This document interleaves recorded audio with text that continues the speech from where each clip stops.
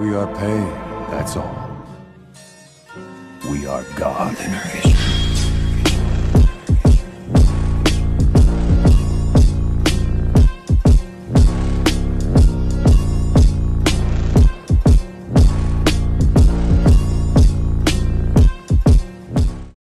Hey guys!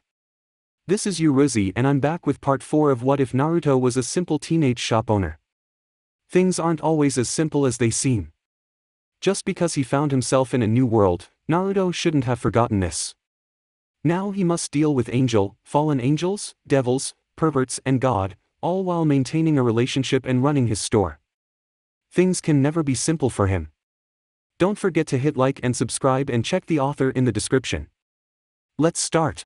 Chapter 14. For the last time, Rias, I don't want to join your peerage. SSID girl let out a loud groan as she dramatically slumped down in her seat at Naruto's counter to her offer. Sat in front of her was an unobservant Kaneko who was silently munching away on a plate full of sugar cookies. But you could be closer to Ko. The girl was stopped in the middle of her sentence when a half-eaten cookie slammed into her forehead. The redhead turned her eyes to her rook and saw the Nekashu giving her a small glare. Don't do that, Kaneko stated just as a small, balled-up napkin smacked lightly against her face. Her eyes fell upon her boyfriend who was busy fulfilling orders for the customers in the shop. Don't waste food by throwing it at people, Naruto said without looking up from his work. Kaneko offered the boy a soft apology before turning back to Rias just in time to catch the girl blowing her a raspberry. The duo of King and Rook had made it a habit to visit Naruto's shop almost every day after school. Kaneko's reason were, of course, to visit and spend some quality time with her boyfriend. Rias, on the other hand, main intention was to try and recruit the boy to her peerage. Ever since watching his performance in the ratings game, the girl had been unrelenting in her attempt to get the boy to her side. Speaking of Naruto's actions, the blonde's assault on several mid to high-tier devils and his interruption of a ratings game had left the blonde in some pretty deep shit when it came to the devils. It was best to say that he was on the wanted list of several devil clans. At the top of that list was the Phoenix clan for sure. When Lord Phoenix had awakened to the news that the engagement had been called off, he was not exactly the most receptive to the news. The man felt like he had been cheated and demanded that the decision be reversed due to Naruto's interference in the match. Unfortunately for him, Surzex was hearing none of it. To the Satan, his decision had been made and it was not changing. And with the backing of two other Satans, there was really nothing the Phoenix could do. So instead, the clan had effectively put out a hit for Naruto. Because the boy had made it rather clear that he was allied to no faction, the clan had put out an award of the boy's death. Both Rias and Kaneko had been furious when they heard about the bounty but were eventually calmed. Surzex had attempted to bring Naruto to the underworld in order to work out some agreement or alliance with the blonde. While the Satan knew he didn't have a full gauge on the boy's ability, he still was able to sense the raw power that the shinobi contained. Being the first to ally with someone with such power would only be a boon to the devil's power. Unfortunately for the devil, Naruto was having none of it. The blonde made it clear that he wanted no involvement with the devils. The feeling seemed to be mutual as most of the devils that participated in the fight against the boy held a strong grudge towards him and wanted nothing less than to be working alongside him. Come on. You'll get awesome devil powers, no one in the underworld will be able to do anything to you and eventually you could get your own peerage. Rias was met with another deadpan look from the blonde. The girl released a sigh before deciding to stop with her recruiting attempts for today. Maybe tomorrow would be a better day. That idiot from before is approaching the shop by the way. Naruto paused momentarily in his action at his partner's comment before continuing to knead the lump of dough in his hand. You're going to have to be a bit more specific than that. I know a lot of idio, never mind, I see what you mean. Naruto interrupted himself in the middle of the sentence as the man in question walked into the shop. The man's unkempt golden bangs were even more wild than usual considering the fact that they were covered in soot and ash. His burgundy trench coat had several holes burned into it. The man's exposed chest was littered with cuts and bruises that were leaking with various amounts of blood. Azazel didn't seem to pay his condition no mind as he entered the shop. Even as he bled onto the surface of the shop, the man didn't seem to be the least bit bothered by it. Everyone else around him didn't share the same opinion. Most were watching in disgust as the fallen angel bled so close to their food. Naruto sighed and tried to fight off his headache as Azazel finally noticed him. The man made an immediate beeline towards the counter, leaking blood the whole entire way. In the background, Naruto could see some of the customers bagging up their food and leaving the shop in mild disgust. I don't even know how I'm still open. Naruto muttered to himself as Azazel finally reached the counter. Both Rias and Kaneko stared openly at the man, their eyes widened at being so close to the leader of the fallen angels. The man paid their shocked stares no mind as he began to address the blonde. Fancy seeing you here, Naruto-kun. The last time we met was in the middle of a forest. If we keep meeting like this, people could talk. Azazel started off with. Rias and Kaneko's jaws dropped even more at the utterly casual way the fallen angel was addressing the shop owner. First of all, don't say things like that. It's just plain weird. Second, why are bleeding? Third and most importantly, why are you bleeding in my shop? Naruto punctuated with each statement by punching the dough in his hands. Once again, Azazel seemed completely oblivious to the boy's anger as he leaned against the counter, leaking blood on the clean surface. Oh, I was just in the neighborhood and decided to pay my dear old buddy a visit. The casualness dripping from the man's voice served to further the shock the two girls were feeling and send Naruto even further into his frustration. You didn't answer a single one of my questions. Naruto's voice was frothing with frustration as he addressed the man. Azazel released a light chuckle before setting himself down on the stool next to Rias. I was just testing out some new experiments and this was the result. I think it's coming along pretty well. Azazel said as he reached for one of Kaneko's cookies. This seemed to snap the girl out of her shocked state as she slapped away the man's hand, causing him to start pouting at the girl. Naruto, do you have any idea who this is? Rias said as she steadily inched away from the man beside her. Naruto turned his head towards the apprehensive girl but not before slapping away Azazel's hand. Yes, I do. He's an old, perverted fallen angel who is obsessed with stalking me and breasts. Or better known as Eroda Tenshi.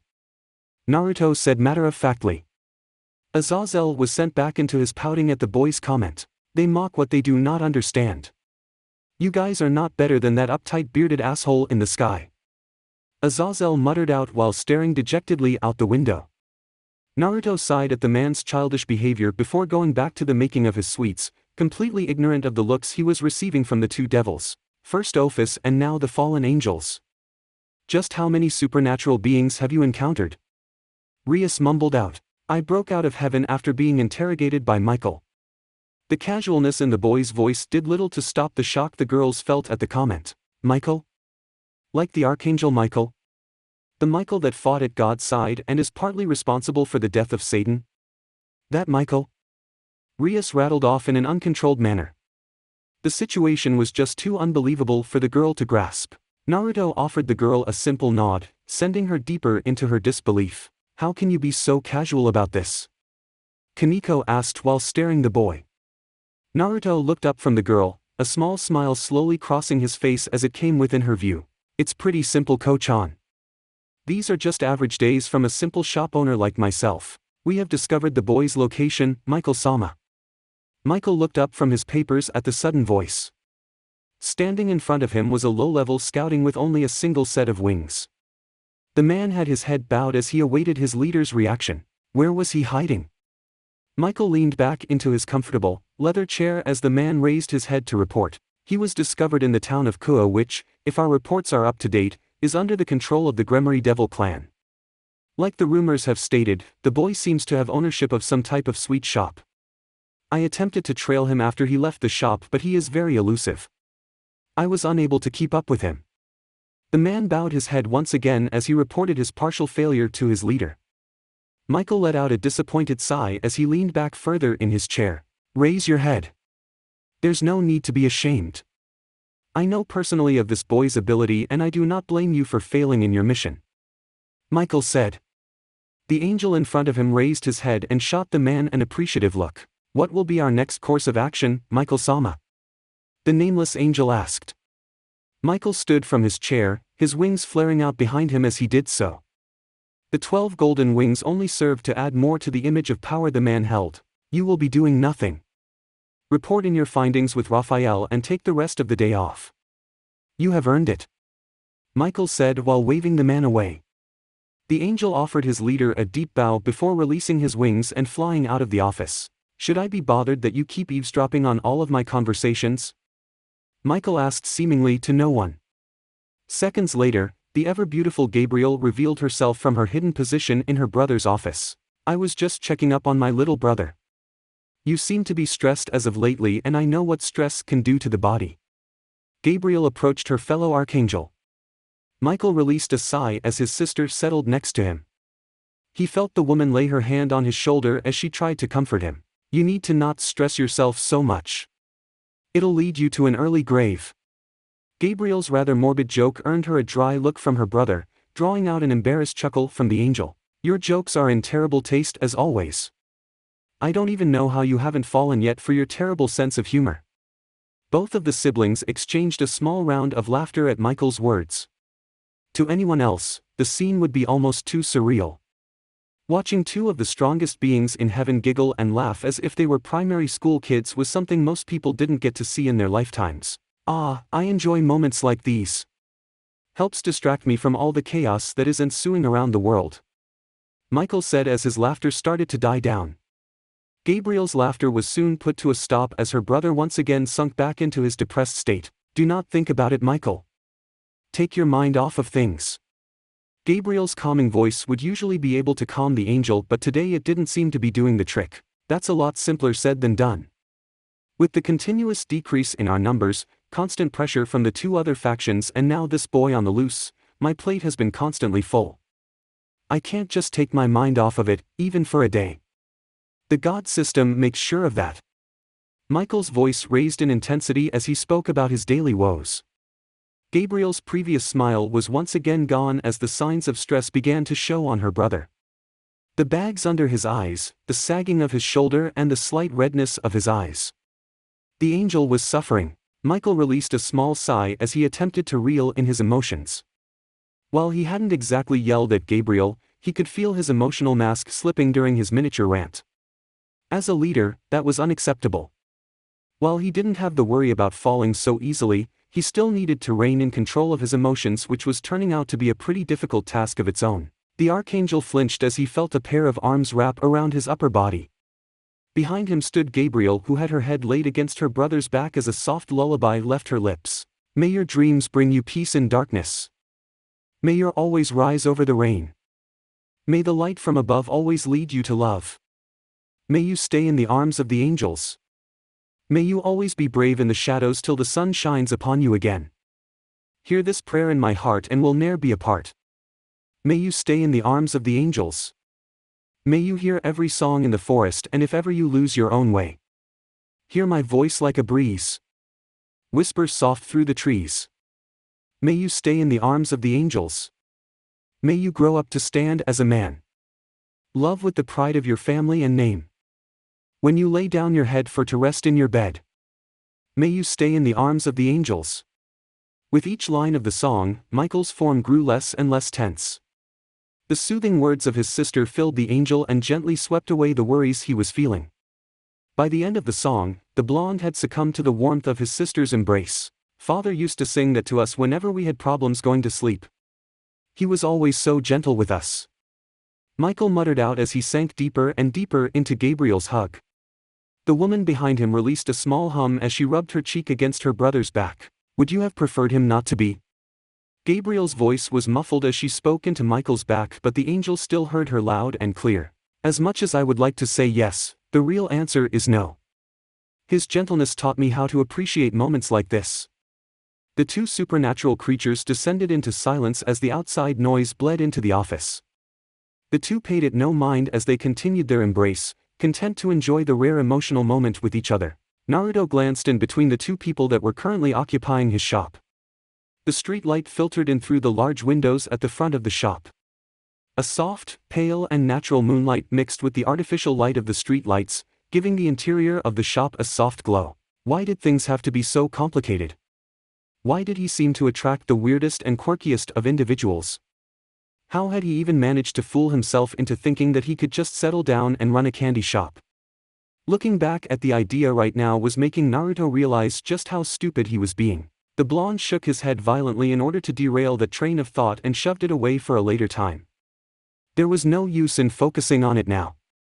Especially since the two people in front of him were probably thinking he was crazy the longer he kept quiet. "So, do you mind explaining to me the situation again?" Naruto started off within a slow, drawl voice.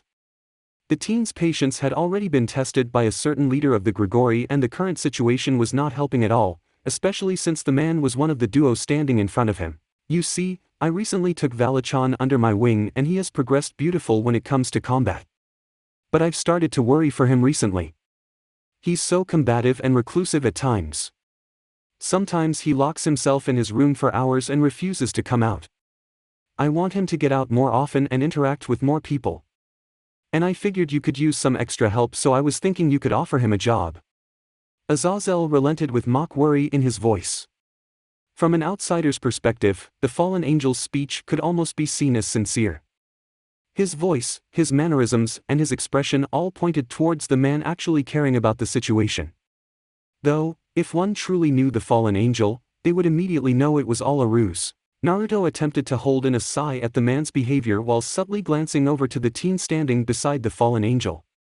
The silver-haired boy looked to be a second away from striking the fallen angel if his twitching eyebrow was anything to go by. "This is honestly so ridiculous," Valen muttered with his arms crossed. To be completely honest, the boy shouldn't have been that surprised. Azazel had been pulling crap like this since the day the fallen angel had taken him under his wings, no pun intended. Azazel had been the one to find Valley when the boy had run away from his father. Years of abuse from the devil had made the decision to run away rather easy of the young Longinus user. His father was beyond abusive as he attempted to end his life on several occasions. Once he escaped from his father, the divine dividing wielder had spent weeks wandering the country. His nights were spent huddled in a ball for warmth while his days were spent attempting to find any tiny scrap of food he could. It was a difficult life, but Valley preferred it much over the life he lived with his father. It was about 2 months into his homelessness when Valley encountered the fallen angel. The boy had been going on his usual midday raid of the inattentive vendors that littered the streets of the city when he bumped into Azazel. And by bump, he literally meant bump, as he slammed full force into the man's chest as he turned to escape with a mouthful of food. Originally Valley was freaked out considering the fact that he had just plainly stolen from a vendor and Azazel was staring at him like he was the finest piece of meat ever served. The devil had been seconds away from turning and running in the opposite direction when Azazel finally spoke. The Grigori leader came off as caring, sensible and reliable, and before long, without him even knowing, Valley had subconsciously warmed up to him. The fallen angel had taken him out to eat, bought him new clothes and even provided him with a motel room to stay in for several nights. All of it came off as too real to be true for the devil, so his first night in the motel had been spent attempting to dispel the illusion around him. It wasn't until the third day after meeting Azazel that Valley realized that what he was experiencing was actually happening. And instead of being happy for the realization, the boy had grown suspicious. For years, his own father had been one of the biggest sources of pain for the boy. If his own father couldn't even muster up the emotions to care about him, how could this random guy do the same? This line of thought had led to Valley abandoning the motel room gifted to him and running away once again. Though, unknown to the devil, he was being watched by the very same person he was running away from. And you can bet that the person wasn't going to let him get away so easily. Azazel had quickly caught up to the boy and confronted him on his reasons for leaving. Valley, still not trusting the man at all, initially ignored him and tried to go around the fallen angel. Azazel was having none of that as he mirrored the boy's steps, blocking each of his escape routes. Eventually Valley grew tired of the cat and mouse game and unleashed his powers in order to intimidate the man in front of him. The devil knew of his true lineage and the power that came with it. His body housed an unholy amount of demonic power. Based on that alone, he could have been considered one of the most powerful youths then and there. To the boy's shock, Azazel didn't grow fearful and take off running towards the hill. No, the man did the exact opposite. He had actually started to laugh at him. The laugh wasn't just a short-lived chuckle either. It was a full-blown, stomaching-aching laugh that had almost sent the fallen angel collapsing onto his knees. It did, however, send the descendant of the original Lucifer into a pit of confusion. He had been promptly pulled out of that pit when Azazel had suddenly stopped his laughter. The mirthful look that had just been present in the man's eyes had disappeared. The sudden switch in personality had caught Valley off guard, but what the man did next caught him even more off guard. With a simple grunt of exertion, 12 jet black, glossy, feathered wings came shooting out of the man's back. And with the appearance of those wings came the presence of something absolutely vile. A feeling of dread filled Valley as the intangible, vile object seemed to surround him. His body seemed to grow cold and numb as the presence assaulted his every sense. His body had grown cold and numb as he was forced to collapse to the ground. He felt that his heart had been seconds away from stopping, and just as suddenly as it appeared, it went away. The sense of dread and the nightmarish presence had vanished. With its disappearance, the half-devil had regained control over his body as he scrambled up to his feet, his breath labored from the sudden action. You have incredible power yet you lack direction. You will eventually die, most likely in a ditch somewhere, if you do not learn to control it. Come with me and I'll teach you. Valley still remembered the man's words. In retrospect, the teen wanted to go back and slap his younger self for being so naive. Azazel could have easily been plotting to use him or experiment him, especially considering the fact he had a sacred gear. Luckily for the devil, Azazel kept to his word. The fallen angel had trained him. His training sessions with the fallen angels could be best described as experimental. Every single day, the man would throw something completely new at the boy.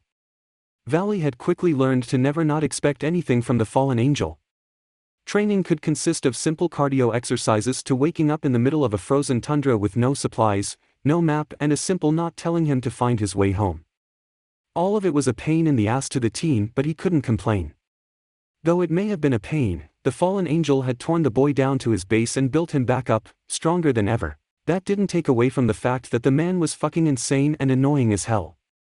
This current situation he found himself in was just one of the many examples of the men's annoying tendencies. I'm sorry but no. Valley released a sigh of relief at the blonde's answer. Good. That's another pain in the ass dodged. He had no doubt that working at this shop would be troublesome. He doesn't even look like he would last a day here. Wait, what? If there was one thing that Valley would freely admit about himself, it would be that he was extremely competitive. His time under his father and Azazel made sure of that. And due to his competitive nature, the blonde's comment struck a nerve within him. What do you mean I wouldn't last? Those were the first words spoken between the devil and the shinobi. Valley was obviously irritated by the teen's comment. After all, who was this blonde anyway to say stuff like that about him? He was the descendant of the original Lucifer. He held one of the strongest sacred gears in existence. He suffered daily training under the leader of the fallen angels for God's sake. He could handle anything this little shop could throw at him. You heard me. I can already see it. You would quit within a day if I asked you to do something as simple as the cash register. You aren't made for this type of stuff. Naruto's tone was very dismissive, which served to piss Valley off even more. The silver-haired boy took a step towards the shop owner while releasing a loud snarl. You don't know me. I'll take anything you throw at me and destroy it. The amount of conviction in the boy's voice brought a smile to Azazel's face. Even though he was sure that Valley was just pissed off at Naruto's comments, it was nice to see the boy being passionate about something other than training. Oh really then? Naruto questioned while looking the boy up and down. Several tense seconds followed the blonde's statement as he took several steps towards the duo. Valley looked to be seconds away from decking the shinobi as the blonde got into his personal space. If you're so tough, then meet me here at 5 a.m. and prepared to start taking inventory. If you don't show up, I'll just take that as you admitting that you can't handle this business. Now get out. Naruto calmly said. Before either Valley or Azazel could even react, both found themselves standing on the outside of the shop. Valley blinked wildly at the sudden change in environment while Azazel released a low chuckle to himself. What the hell just happened?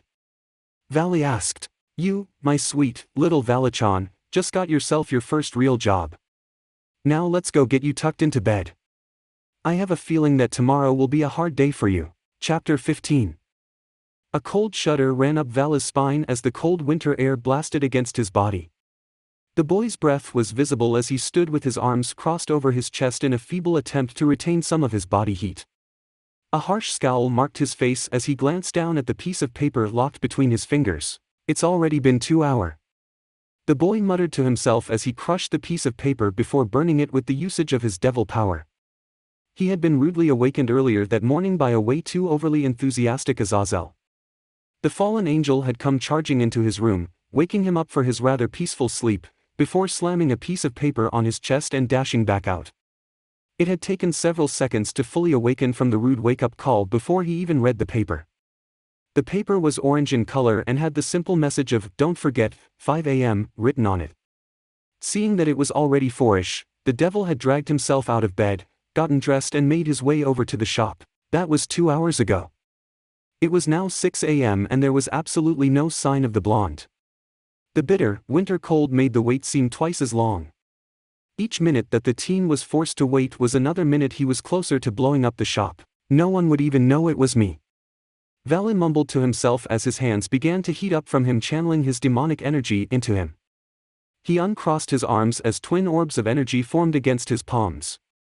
The orbs began to grow in size as Valley continued to feed them more and more of his energy. What do you think you're doing? All the built-up energy immediately died down when Valley heard a voice from behind him. The boy turned and came face to face with a warmly clothed Naruto with Kaneko by his side. Where the hell have you been? I've been waiting out here for 2 hours and you just casually show up like this? Valley yelled. Naruto blankly stared back at the irritated teen before walking past him to the door of the shop. Valley looked close to snapping as the blonde took out a key and opened up the door before stepping inside. This boy is really testing your patience. And you're really failing that test. Valley released a loud grunt at his partner's words. Don't try to play his actions off as a test. He doesn't deserve to be let off so easily. Albion sighed at his host's response before going silent, realizing that the boy was too wrapped up in his anger to reason with. With his partner now silent, Valley made a weak attempt at reining in his anger before ultimately failing and following after the blonde. As soon as he entered, he was taken off guard as an apron slammed into his face. The devil quickly ripped away the garment from his face to glare at Naruto. The blonde didn't seem the least bit bothered by the glare as he settled himself down at one of the tables with Kaneko. Storage is in the back along with the inventory checklist. Make sure everything is in order before we open. The lackadaisical way the blonde addressed him served to irritate the teen even more. And the devil was getting very close to violently expressing this irritation to his boss. Aren't you at least going to show me where to go, boss? The last word was said with such thinly veiled sarcasm that Valley was sure that the shinobi would verbally retaliate. Fortunately for the devil, Naruto didn't seem to be too bothered by the remark as he stood from his seat and gestured for the sacred gear user to follow him. The teen led them behind the counter of the shop and through its back doors. Valley was immediately taken back by the massive designs that covered the entirety of the floor and hallway walls. The hallway seemed to glow and pulsate with an entrancing sort of power that served to mesmerize the devil. He didn't have much time to examine the glowing patterns as he was dragged further back into the shop. Everything should be organized in the fridge and freezers. Just make sure everything is there and tell me if I should order some new stuff.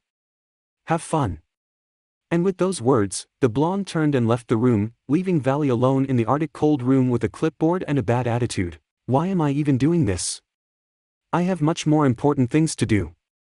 Valley grumbled under his breath as the blonde's footsteps grew more and more faint. Because your pride refuses to allow you to turn away from it now since the boy made it seem like you were too weak to accomplish it. Admittedly, the only reason you're here is because of your own stupid pride. Valley huffed at his partner's comment but said nothing as he knew the dragon was partially right. If there was one thing that boy valued behind his fighting strength, it was his pride. Just shut up and let's get this over with. Are you being serious with me right now, Raphael? After that speech you made in the meeting, are you really going back on everything you said? It was only the beginning hours of the day and Michael could already tell that today was going to be a pain in the ass. The day had started with a weekly report on his desk. Reading through the document confirmed what the seraph feared: more and more angels were falling to the call of sin. Their numbers were dwindling rapidly and as for right now, there was no end in sight. After sitting and praying, an activity that he wasn't sure had any effect nowadays, he started his daily round of meetings. Everything from low-level angels complaining of housing issues to archangels requesting less missions were heard by the stand-in god. Most of the requests or issues were rather mundane and didn't really require his personal attention. It was a task that was probably better off be delegated to a lesser being, but Michael felt that it was his personal responsibility to hear them out, no matter how picayune they may be. Fortunately for the blonde, his bland meetings had been interrupted by the appearance of one of his top generals, Raphael. Raphael was one of Michael's most trusted advisors and one of his greatest friends. The angel of healing had stood by his side during the war against the devils and fallen angels. He had been there for him during the mourning of his father. He had been at the forefront of the people who supported him taking over the role of God. The archangel was considered one of the wisest amongst the heavenly court. His powers of healing made him well worshipped and respected by both humans and angels. His word was considered golden and should never be taken lightly.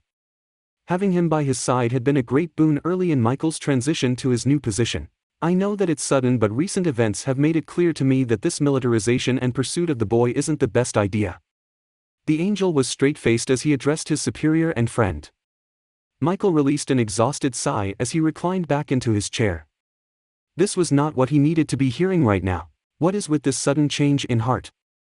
He asked, his voice a mixture of exhaustion, frustration and curiosity. Raphael seemed to pick up on these emotions as his own face softened before he began to address his friend. You forget that I am the one who puts together that folder you have on your desk every week. I am not ignorant to the knowledge that our numbers are falling. While we are not in immediate danger, we are certainly nowhere near full strength. With the patrol we sent out and the beefed-up border, our actual combat numbers, at the moment, are at an all-time low. Plus our extra presence on Earth is drawing warning flags from the other factions. Our actions could unintentionally lead to war. Raphael explained. Silence hung between the two for several long seconds as Michael took in the information. His emotions were unreadable as a mask of stoicism settled upon his face. What's the real reason, Raphael? I know you. You may not be one for arrogance, but you take pride in the strength of our brethren, yet here you are doubting them because of our numbers. We both know you don't fully believe in any of that. Raphael looked caught off guard by the angel's statement. His surprised look was met with a stoic glance from Michael, showing that the angel hadn't fallen for it at all. Raphael released a small chuckle as he threw his arms up in the air. Fine, fine. You got me. I should have realized that I couldn't get by you that easily. He lowered his arms back down to his side as his face took on a more serious tone. That still doesn't mean I don't believe that we should ease up on spreading ourselves so thin. When you give me the real reason as to why you think that, maybe I may take your worries into consideration. Raphael stayed silent for a moment at his friend's response before releasing a small sigh. I think we should attempt to recruit the boy, or at the very least ally with him. The incredulous look that greeted him almost forced a chuckle out of Raphael, but he managed to hold it in. Michael didn't seem as amused as he shot up from his seat. Are you okay? Are you sick? Are you in the process of falling or something? I've never seen you go back on your own decision this quickly in my whole lifetime. It was only a week ago that you were calling for this boy's capture and death. If the situation hadn't been so serious, Raphael would have been touched by the sincerity in his friend's concern. He wasn't too surprised by Michael's reaction. After all, he, himself, had a reputation for a stubborn streak.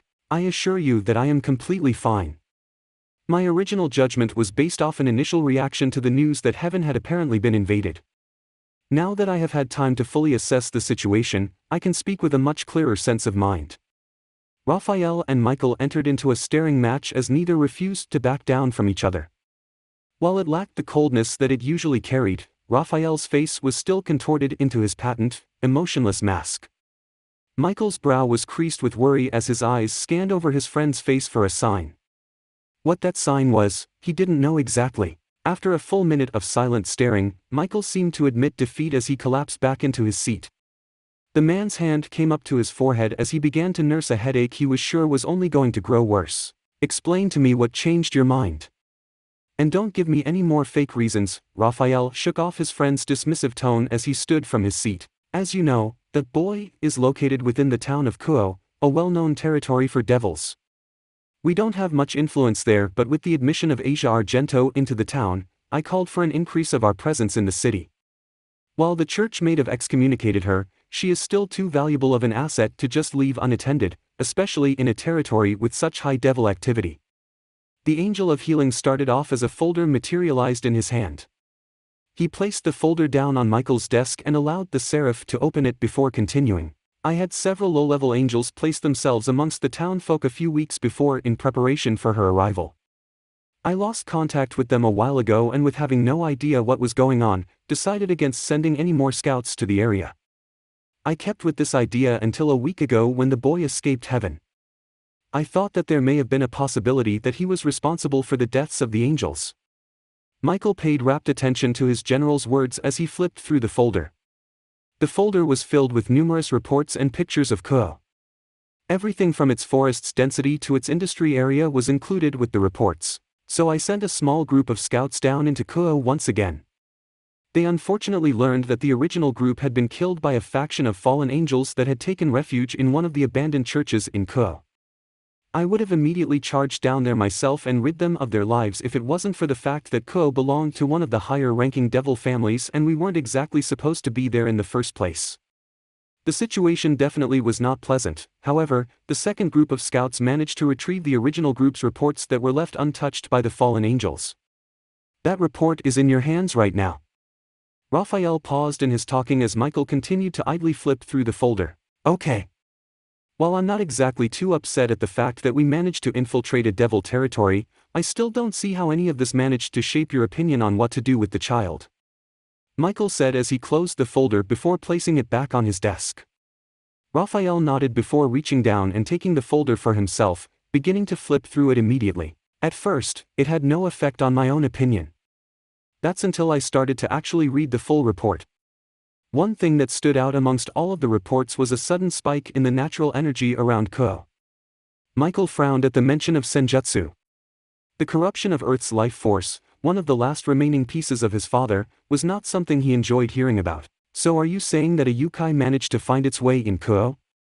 Michael questioned. His question was immediately answered with a negative shake of Raphael's head. I assumed the same thing before reading further into the report. While it had the markings of natural energy, it was different from the type that the yokai used. Our scouts reported that it felt pure. The best way to describe it is how they put it, just like heaven. Michael's eyebrow shot up at the revelation. No one should have been able to replicate the perfect conditions of heaven. That's what made it heaven. It was a one-of-a-kind paradise, and the center point of this energy just so happened to be at the candy shop and the surrounding forest. Raphael stopped to allow the information to sink in for Michael. This may coincide with the reason why his name isn't present in the Book of Life.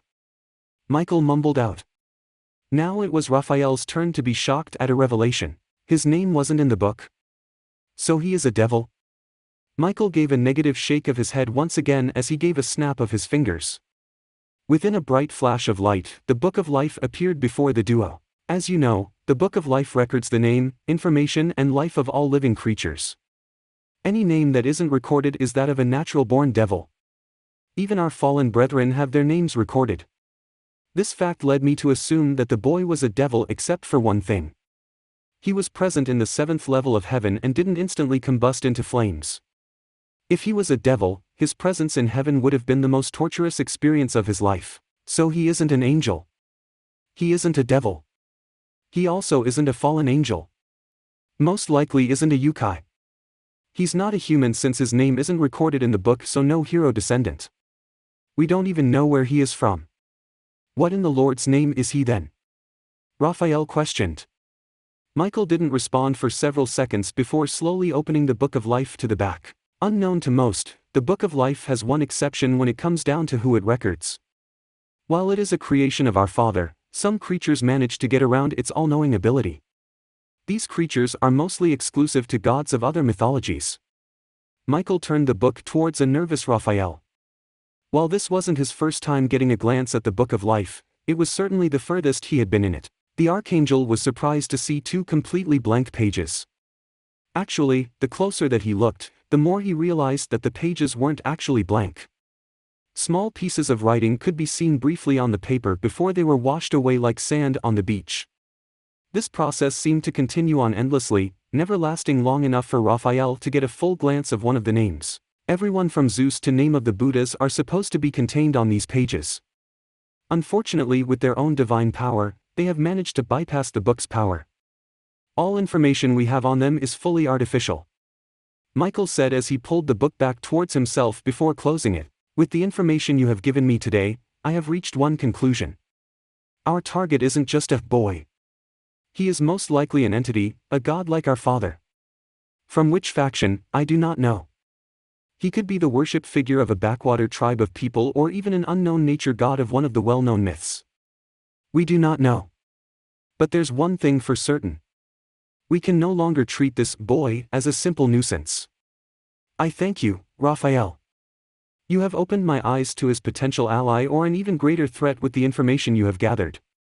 Raphael blinked in shock as Michael shot up from his seat and bowed to him. It was very rare that the blonde showed such a level of humility and respect to anyone excluding his sister or his late father. Think nothing of it, brother. Anything for the continuation of our father's legacy. Raphael said. Michael raised from his bow and offered the archangel a small smile before Raphael turned and exited the room. Is this one of your blessings, father? Have you used Raphael to uncover my eyes to a gift you have left for us? I can only assume that this boy's presence is your will and I will follow it and him to my grave. He glanced silently up at the ceiling of his office for several long moments before bowing his head once again and disappearing from the room in a brilliant flash of life. He had work to do. Young man, my cookies were several underbaked. Now let me be clear. I've been coming to this place ever since it opened up and I've come to expect A-class quality from here. This is the first time I've been truly disappointed by one of your products. Now, this doesn't mean I'm going to demonize the shop, but next time I. Valley had long since drowned out the excessive whining of the customer in front of him. To be completely honest, it wasn't that hard to do. He didn't care much about her opinion of the shop or her cookie order. It was about midday in Kuo and Naruto's shop was in full swing. People on the lunch break were flooding in and out of the house for a quick taste of the some sweets in order to get them through the rest of their days. It was a constant and repetitive flow of people that helped keep the shop afloat. Usually Naruto would be manning the register considering the fact that just earlier that week, he was the only employee present. But with the addition of Valley to the team, the blonde had immediately put the devil to work as the cashier. The owner, himself, was still behind the counter except now he was making him busy by making more snacks and watching Valley attempt to hold in his anger. Furthermore, do you guys make your lemonade fresh squeezed? If so, I highly recommend you guys start doing so. It gives the beverage a much higher quality taste. A simple change can take this business a long way. Hey, are you listening to me, young man? I am your customer and I demand that you listen to my The portly man's complaints were put to a stop when his underbaked cookie, the thing that had started off this whole rant, slammed into his face with enough force to actually force the man to stumble backwards a few steps. A series of astonished sputters exited the man's mouth as he looked between an agitated Valley and the crumbled remains of his cookie. How? How dare you? You call this proper customer service? This behavior is absolutely despicable. Outrageous. I want to speak with your manager. Another cookie sailed through the air and slammed into the man's forehead, this one sending him to the ground. He attempted to scramble back up to his feet but was halted as a hail of cookies rained upon him. A terrified scream accompanied the man's departure as he crawled his way to the main entrance of the shop and out of the door, leaving behind a whole room full of shocked customers. Valis stood with several cookies in his hand as all eyes turned towards the teenage devil. He watched as some picked up their meals before dashing out of the shop, causing him to release a hush as he lowered his cookie projectiles. Those cookies will be coming out of your paycheck. Plus you're going to have to sweep up those crumbs. Valid turned to shoot a scowl at his blonde boss. The teen didn't seem to register the nasty look as he continued to knead away at the dough in his hands. Why should I have to pay for that? You heard that man. Anyone would have did what I did after listening to that slob babble on about his stupid cookies. The devil's tone was bitter, his agitation clearly showing in his speech.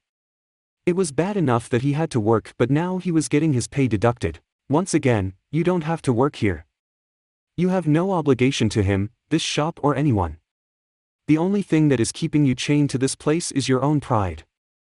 His partner's voice echoed loudly in his head. Vala's scowl deepened as he turned away from Naruto, not even bothering to listen to the blonde's response. Shut your trap, you old lizard. Valley huffed while making his way over towards the sanitation equipment. His partner's words weren't true. He was doing this for good reasons. Reasons that he couldn't name currently. Didn't mean they didn't exist, though.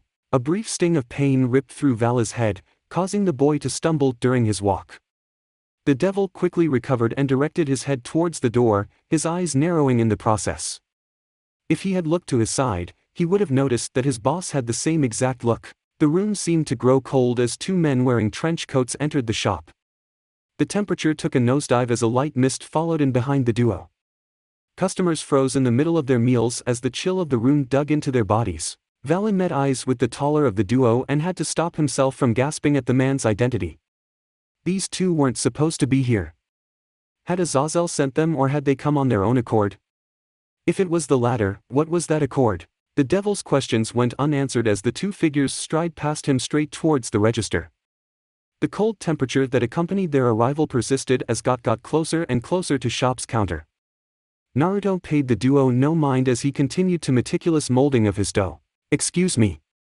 The man's voice was a deep, rich baritone. It was voice that contained power, a deep and ancient power that commanded respect with its very presence. Unfortunately for the voice and its owner, Naruto didn't care much for power. Naruto's fingers sunk deep into the dough as he continued to work it over, completely ignoring the presence of the two people standing before him. The cold air that flowed around the incognito duo did little to bother the blonde as he threw the dough from hand to hand. "I said excuse me." The owner of the deep voice spoke out once again, a slight tension now present in his voice. Being ignored was certainly something the man didn't feel like going through. Once again, unfortunately for the man's dwindling patience, he was interacting with Naruto Uzumaki. A pleasant hum began to emit from Naruto's lips, an action that unknowingly broke the last bit of patience that the man had. A small twitch of the man's brow was the only indication of his irritation as his partner seemed to take that as his cue to step in. "Excuse me, sir. Are you the one named Naruto Uzumaki?" This statement seemed to finally catch Naruto's attention as he looked up from his inordinate amount of dough kneading. The blonde had a pleasant smile on his face. "Yes, it is. Is there any reason why you two fallen angels are in my shop?" The casualness in the boy's voice threw the duo off. They hadn't been expecting such a direct statement from him.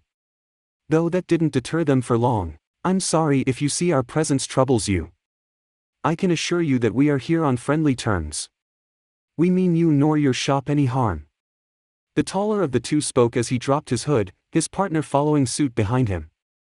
In the background, Valley bit down a curse as Barakiel and Shemhazai's identities were unveiled. Naruto waved off the man's apologies while stepping out from behind his counter. The blonde then proceeded to reach his back, causing the fallen angel duo to tense up as they prepared for a surprise attack.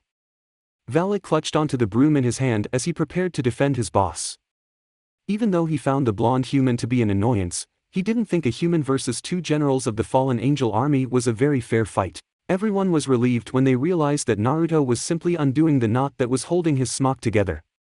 The blonde balled up the garment and threw it behind the counter before turning and facing the duo once again. "You guys don't bother me. I'm pretty sure it's bothering my customers. The smoke is a bit over the top, don't you think?" Naruto asked. Barakiel nodded his head before turning to look at Shemhazai. The fallen angel released a small grunt before the oppressing presence, along with the smoke, disappeared from the shop, much to the relief of the remaining customers. Naruto released a pleasant hum as the relaxed atmosphere returned to the shop. "That is much better. Now let's take this conversation somewhere else." Barakiel offered the teen a small nod before following after him with Shemhazai in tow. Naruto got back behind the counter and was about to walk into the back room before stopping in his tracks. He turned towards the still shocked Valley and offered his fellow teen a small wave. "Man the shop for me a bit. Make sure you don't throw any more cookies." The blonde then descended into the back of the shop with the fallen angel, leaving the devil teen all alone with a shop full of customers. "You know, it's a bit foolish to think that the boy is a normal human when he has connection with Azazel. You shouldn't make assumptions, child. They'll get you killed." Valley was snapped out of his shock by his partner's words. A small scowl placed itself on his face as he quickly made his way back towards the counter. "I'm starting to realize that myself. But I'm not sensing any sort of supernatural energy coming from him. He does have a very strong life force though. Still an annoying asshole. A lot of the people you interact with are assholes. The question you should be asking is, have you found yourself a new ally, or do you have another target that you'll eventually have to do with? Who knows? Either way, I'm prepared to kick his ass no matter what it comes down to." Chapter 16. "Can I offer either of you guys a drink, or maybe you would enjoy a cookie?" Barakiel and Shemhazai glanced to each other as the blonde went about recommending different snacks and treats to them. The teen had his back turned to the trio, an action that screamed of ignorance and defenselessness. It was hard to believe that the person rambling about snacks in front of them was the same person who managed to defeat their leader. Though, considering how Azazel could act at times, it probably shouldn't have been too surprising to either of them. Not to seem too disrespectful, but we will both have to decline. Our presence here is for other reasons. Barakiel stated, causing Naruto to turn towards the two with a slightly hurt look on his face. The look quickly disappeared as the blonde recomposed himself in front of the duo, taking on a more serious air as his posture stiffened. You're right. Is it right for me to assume that you guys are with Azazel? It was the fallen angel's turn to stiffen at the directness in the boy's statement. The 180-degree change in the blonde's reaction was a little disarming, though neither of them were complaining. A more serious attitude would hopefully speed this whole process up. After all, this was an issue that they were hoping would have been taken care of weeks ago, but thanks to Azazel, it had been delayed to up to this point. You would be correct. Before any assumptions are made, we would like to apologize for his actions. We never intended for things to grow as out of hand as they did with him. While he is our leader, his actions do not represent our intentions when it comes to our relationship with you. Barakiel gave a slight bow of his head, an action that the fallen angel rarely ever did. It was a huge show of respect, which was something Barakiel had for few people. There's no need for any of that. I've been dealing with perverted idiots my whole life. Azazel is no different from the rest of them. The teen's statement brought a small chuckle from Shemhazai, earning the fallen angel a harsh glance from his partner. The man didn't seem too bothered by the look as he waved it away with a flippant shake of his hand. Don't give me that look, Barakiel. The boy is right. Azazel is a perverted idiot, and I'm glad that other people are starting to realize that. Shemhazai said to his partner's face before turning to face Naruto. The man seemed a lot more relaxed now that he had started to speak with the teen. His demeanor was as if he was speaking with a friendly face instead of a potential enemy. Look, kid, I've never been one for beating around the bush. That's just not how I operate. I leave most of the talking to Bara and Azazel. But you seem like my type of guy.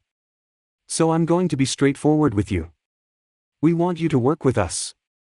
If you're strong enough to beat Azazel, even if the idiot was most likely messing around, then you're good enough for me. So how about it? The fallen angel couldn't have been more direct in his tone, a fact that served to draw a sigh out from Barakiel. I should have figured something like this would happen. He was just complaining about how Azazel doesn't stick to plans, yet he goes off and does the exact same thing. The man couldn't help but think to himself. It was partly his fault for not stopping Shemhazai in the first place, but he assumed the action would only make the duo look unorganized and eventually push the blonde away from wanting to join them. And if the rumors about the boy were true, that would be a very bad situation for the fallen angel faction. Naruto couldn't help but be amused at the silent interaction between the two. Shemhazai looked as happy as he could be, while Barakiel looked to be seconds away from choking the life out of his partner. The two reminded him of the earlier relationship between himself and Sasuke. Though, it was pretty weird that two beings that were hundreds of years old could emulate the behavior of two teenage boys. I'm sorry to say this, but I have to say no. No offense to either of you or your organization, but I'd rather stay out of all of this crap. Naruto tried his very best to make sure his statement came off as polite as possible. He didn't want to incite another fight within his shop when there were customers only a few feet away. I sincerely request that you change your mind about this decision. You do not have to give us an answer immediately, but we do ask that you give this more thought. Barakiel stepped in as he sensed Shemhazai was about to open his mouth and say something that would lower their chances of recruiting the boy even more. Once again, I don't want to seem disrespectful, but my decision will still be no. It will be no tomorrow, and it will be no the day after that. This isn't a decision that I am easily going to be swayed on. The mirth from Naruto's voice was slowly beginning to fade away as the tension in the room started to rise. That is a shame. We were really hoping that you would see things our way. Barakiel commented as Shemhazai shuffled awkwardly next to him. The trio of men descended into an awkward silence as the tension reached its apex. Don't be fooled. The one to the right is building up his energy. I suggest you act first, or you risk the safety of your precious customer. Kurama spoke up from his silence. The frown on Naruto's face deepened as he realized just how out of hand the situation was getting. And here I was, hoping that we could handle this without getting violent. Guess things really never according to plan. The blonde couldn't help but sigh to himself, earning him an amused snort from his prisoner. You wouldn't be you if every day of your life didn't include some type of violence. It was Naruto's turn to snort. He couldn't deny the tailed beast's comment. Even since his arrival in this world, his daily routine contained some type of excitement or chaos. He honestly didn't think he would be able to function without it. You got me there. Still, I wish this could have been avoided. The shorter one seemed like a pretty nice guy. Just as Naruto had that thought, Barracuda spoke up. Restrain the boy. The man's order was simple, yet his partner seemed to fully understand. Without any hesitation, Shemhazai slammed his glowing palms onto the floor of the room. Naruto stiffened as he felt an overwhelming pressure land down upon his shoulder. His attention was forced down to the glowing seal that was now present beneath his feet. It wasn't too hard of an assumption to make that the seal was the fallen angel's doing. I truly am sorry for this, but you don't seem to grasp the magnitude of this decision. This is for the preservation and advancement of our race. We are not sure when people will come to. We must do what we must until that day becomes clear. I hope that you do not take it personally. Barracuda stated as he walked up towards the immobile blonde. Naruto raised an eyebrow up at the fallen angel as the man began to mutter strange incantations beneath his breath. The man's speech was in a completely different language, making it complete gibberish to the captured shinobi. I almost feel bad about this. Naruto's comment did little to slow Barracuda in his speech, an action that the fallen angel would soon come to regret. The shinobi glanced over to a stoic Shemhazai before shooting the man a small smirk before disappearing from the room in a bright, yellow flash. Shit! Shemhazai shouted as he watched their target disappear. The fallen angel was so caught off guard by the action that he wasn't able to fully react when Naruto appeared behind him. His hesitation cost him as Naruto was able to place his hand on the fallen angel's shoulder and flash back out of the room. Barracuda turned as the absence of his partner immediately became known to him. The man's energy signature had been directly behind him only a second ago, but now it was completely gone. Not even a small glimpse of it could be sensed by the fallen angel, a fact which only served to put Barracuda more on guard. Like you said earlier, I hope you don't take this personally. Barracuda turned with a light spear in hand as the blonde's voice assaulted his ears. With blinding speed, he stabbed the spear forward in hopes of skewering the team that had so easily dealt away with his partner.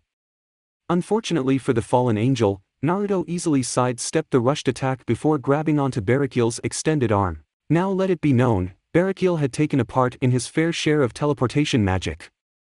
The act of flying quickly lost its novelty when there were methods that were much faster. His first experience using the branch of spells had left him without his breakfast. Having your body ripped through time and space tended to do that to you. Though he eventually grew used to the feeling, nothing could have prepared him for the experience of the flying god technique. The amount of force and pressure the technique pushed upon the fallen angel had left the man gasping for air when he finally managed to escape its grasp. He vaguely noticed Shemhazai's absence as he collapsed down onto his hands and knees while taking in huge gulps of air. Really wish we could have gotten along better. I don't blame you guys for being so forceful, but maybe next time try saying please before you go try to kidnap a person. If you ever need some snacks for your faction, feel free to place an order anytime. See ya later. Barracuda was vaguely aware of the words that Blonde was saying as he tried to recover from having his body forcibly moved through time and space. It was only after several minutes of stomach-churning nausea was Barracuda able to climb back up to his feet. That boy! The fallen angel muttered to himself as he began to take note of his surroundings. The blonde had moved the man into what seemed to be a desert. He could see nothing but long stretches of sand for miles. The heat coming off the sand was already causing a sweat to form against his skin. I'm going to strangle that child when I get my hands on him. First I have to locate that other idiot. And the fallen angel unfurled his wings and took off to the skies. You have 5 seconds to explain what just happened or I'll blow you and this rinky-dink shop off this plane of existence. Naruto raised a single eyebrow as he stared down at the ball of energy aimed at his throat. Connected to the ball of energy was the arm of a very agitated Valley Lucifer. After dealing with Barracuda and Shemhazai, Naruto had reappeared in the back room of the shop only to be confronted by the irritated teen. The devil had immediately grabbed onto the collar of his shirt and confronted him with the attack. The action came off as surprising to the blonde. Seems like the boy has some connection with the fallen angels. How shocking. Kurama commented as Naruto continued his stare down with the devil. The blonde's face was set in an amused smirk as he started to address the teen. You know it's illegal to threaten your boss in your workplace. I'm pretty sure it's illegal to do it anywhere else either, but especially in your workplace. Naruto stated. Valley released a loud growl at the flippant comment before thrusting his attack forward. To the devil's disappointment and the blonde's amusement, the devil's attack fizzled out of existence as soon as it got within inches of Naruto's face. Naruto couldn't help but chuckle at his fellow teen's confused look. Do you really think I would just allow someone to attack me in my own store? Valley didn't get a chance to reply to the blonde's question as he was forced to undergo the same treatment Barakiel and Shemhazai had just underwent. Without even prompting the devil, Naruto had used the Hieroshun to transport him away. Valley sucked in a large, labored breath as his ability to breathe returned to him. During the actual technique, the boy had been left breathless as his body rocketed through dimensions. The experience was certainly something he didn't want to experience again. Whenever you manage to catch your breath, we can start talking. Valley was vaguely aware of the blonde's comment as he tried to get his stomach back under his control. The devil felt as if he was seconds away from throwing up his lunch, breakfast, and last night's dinner. The sense of nausea just didn't seem to want to go away. It was only after a few long and nausea-filled minutes that Valley was able to climb up to his feet. The devil immediately noticed that he was no longer present in the blonde's shop. The environment he was in now was vastly different from the shop with an entire forest's worth of trees surrounding him. Have you caught your breath? Valley's head shot up as the sound of Naruto's voice came from above him. The devil found his boss hanging from the underside of one of the tree branches without the use of his hands. The blonde was simply just sticking to the branch. Shut your mouth! Valley growled out as he took in the trees around him. Naruto shook his head at the devil's question before cutting the flow of chakra to his feet landing on the forest's floor several seconds later. The shinobi stood over the kneeling teen, his foot tapping the ground repeatedly as he began to speak. Since you don't seem to want to start talking, let me start by asking some questions. Are you a devil or a fallen angel? I sense some demonic energy in your attacks, yet you associate yourself with Azazel, so I'm not entirely sure. Naruto asked. The blonde got his response in the form of an attack as Valley swiped at his chest. The devil was unsuccessful in his attempt as Naruto managed to jump out of range of the teen's strike. Valley quickly climbed onto his feet before taking off towards Naruto. The blonde stood still as the devil ran full speed at him. The teen's speed was impressive yet nowhere close to the type he had been forced to face during his own time as a shinobi. The devil closed the distance between the two within an instant. He started off his assault by throwing a quick jab at Naruto's head. The blonde ducked his head to the side, avoiding the blow while sending his own punch at the teen. The devil swiped away the shinobi's punch before headbutting the blonde, an unexpected move that caught Naruto by surprise as he was sent stumbling backwards. Albion, come forth! Valley yelled while Naruto stumbled backwards. Within the blink of an eye, a pair of glistening blue wings appeared from the teen's shoulder blade. The wings were reminiscent of a bat as the devil quickly took to the skies. Divide! The devil declared from his aerial position. At the same moment, Naruto, who had since recovered from the headbutt, felt his chakra be cut in half. Now, unfortunately for Valley, Naruto was used to having his chakra literally be split in half. After all, that was the basis behind his signature move, the Shadow Clone Jutsu. So when Devil's Divine Divide came into effect, the shinobi wasn't fazed one bit. This showed as Naruto was able to send himself launching towards the airborne devil. Valley, who had been expected some type of visible response from the blonde, hesitated momentarily, an act that would cost him as Naruto appeared above him and landed a heavy haymaker against the teen's cheek. The force behind the blow sent the young devil-human hybrid spiraling through the air while Naruto descended back down to the ground. With the usage of his wings, Valley quickly managed to recover from the punch. The devil wasn't given much rest as several came flashing towards him. The devil was forced to fly even higher into the air in order to dodge the projectiles. Divide! Valley yelled as he flew higher into the air. He felt a large mass of energy flow into his body, yet the blonde showed no visible reaction as he continued to send kunai after kunai towards the flying devil. Why the hell isn't it working? The teen didn't have much time to ponder the answer as a kunai nicked his midsection, causing him to stumble in his flight. Valley paid for the mishap as several more kunai sliced into his body. Idiot, it is working. If you haven't noticed, your wings are the brightest they have ever been. The child just has so much energy that taking half of it doesn't seem to affect him. Valley glanced down to his wings at his partner's words. To his surprise, he was actually forced to cover his eyes as the light coming from his wings were too bright for his own eyes. Never take your eyes off an opponent. Valley managed to hear the blonde shout before a bullet of air struck him in the stomach.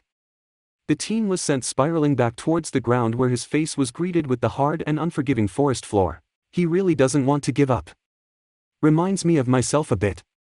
The blonde mused as he watched the devil attempt to climb back up to his feet immediately after his fall.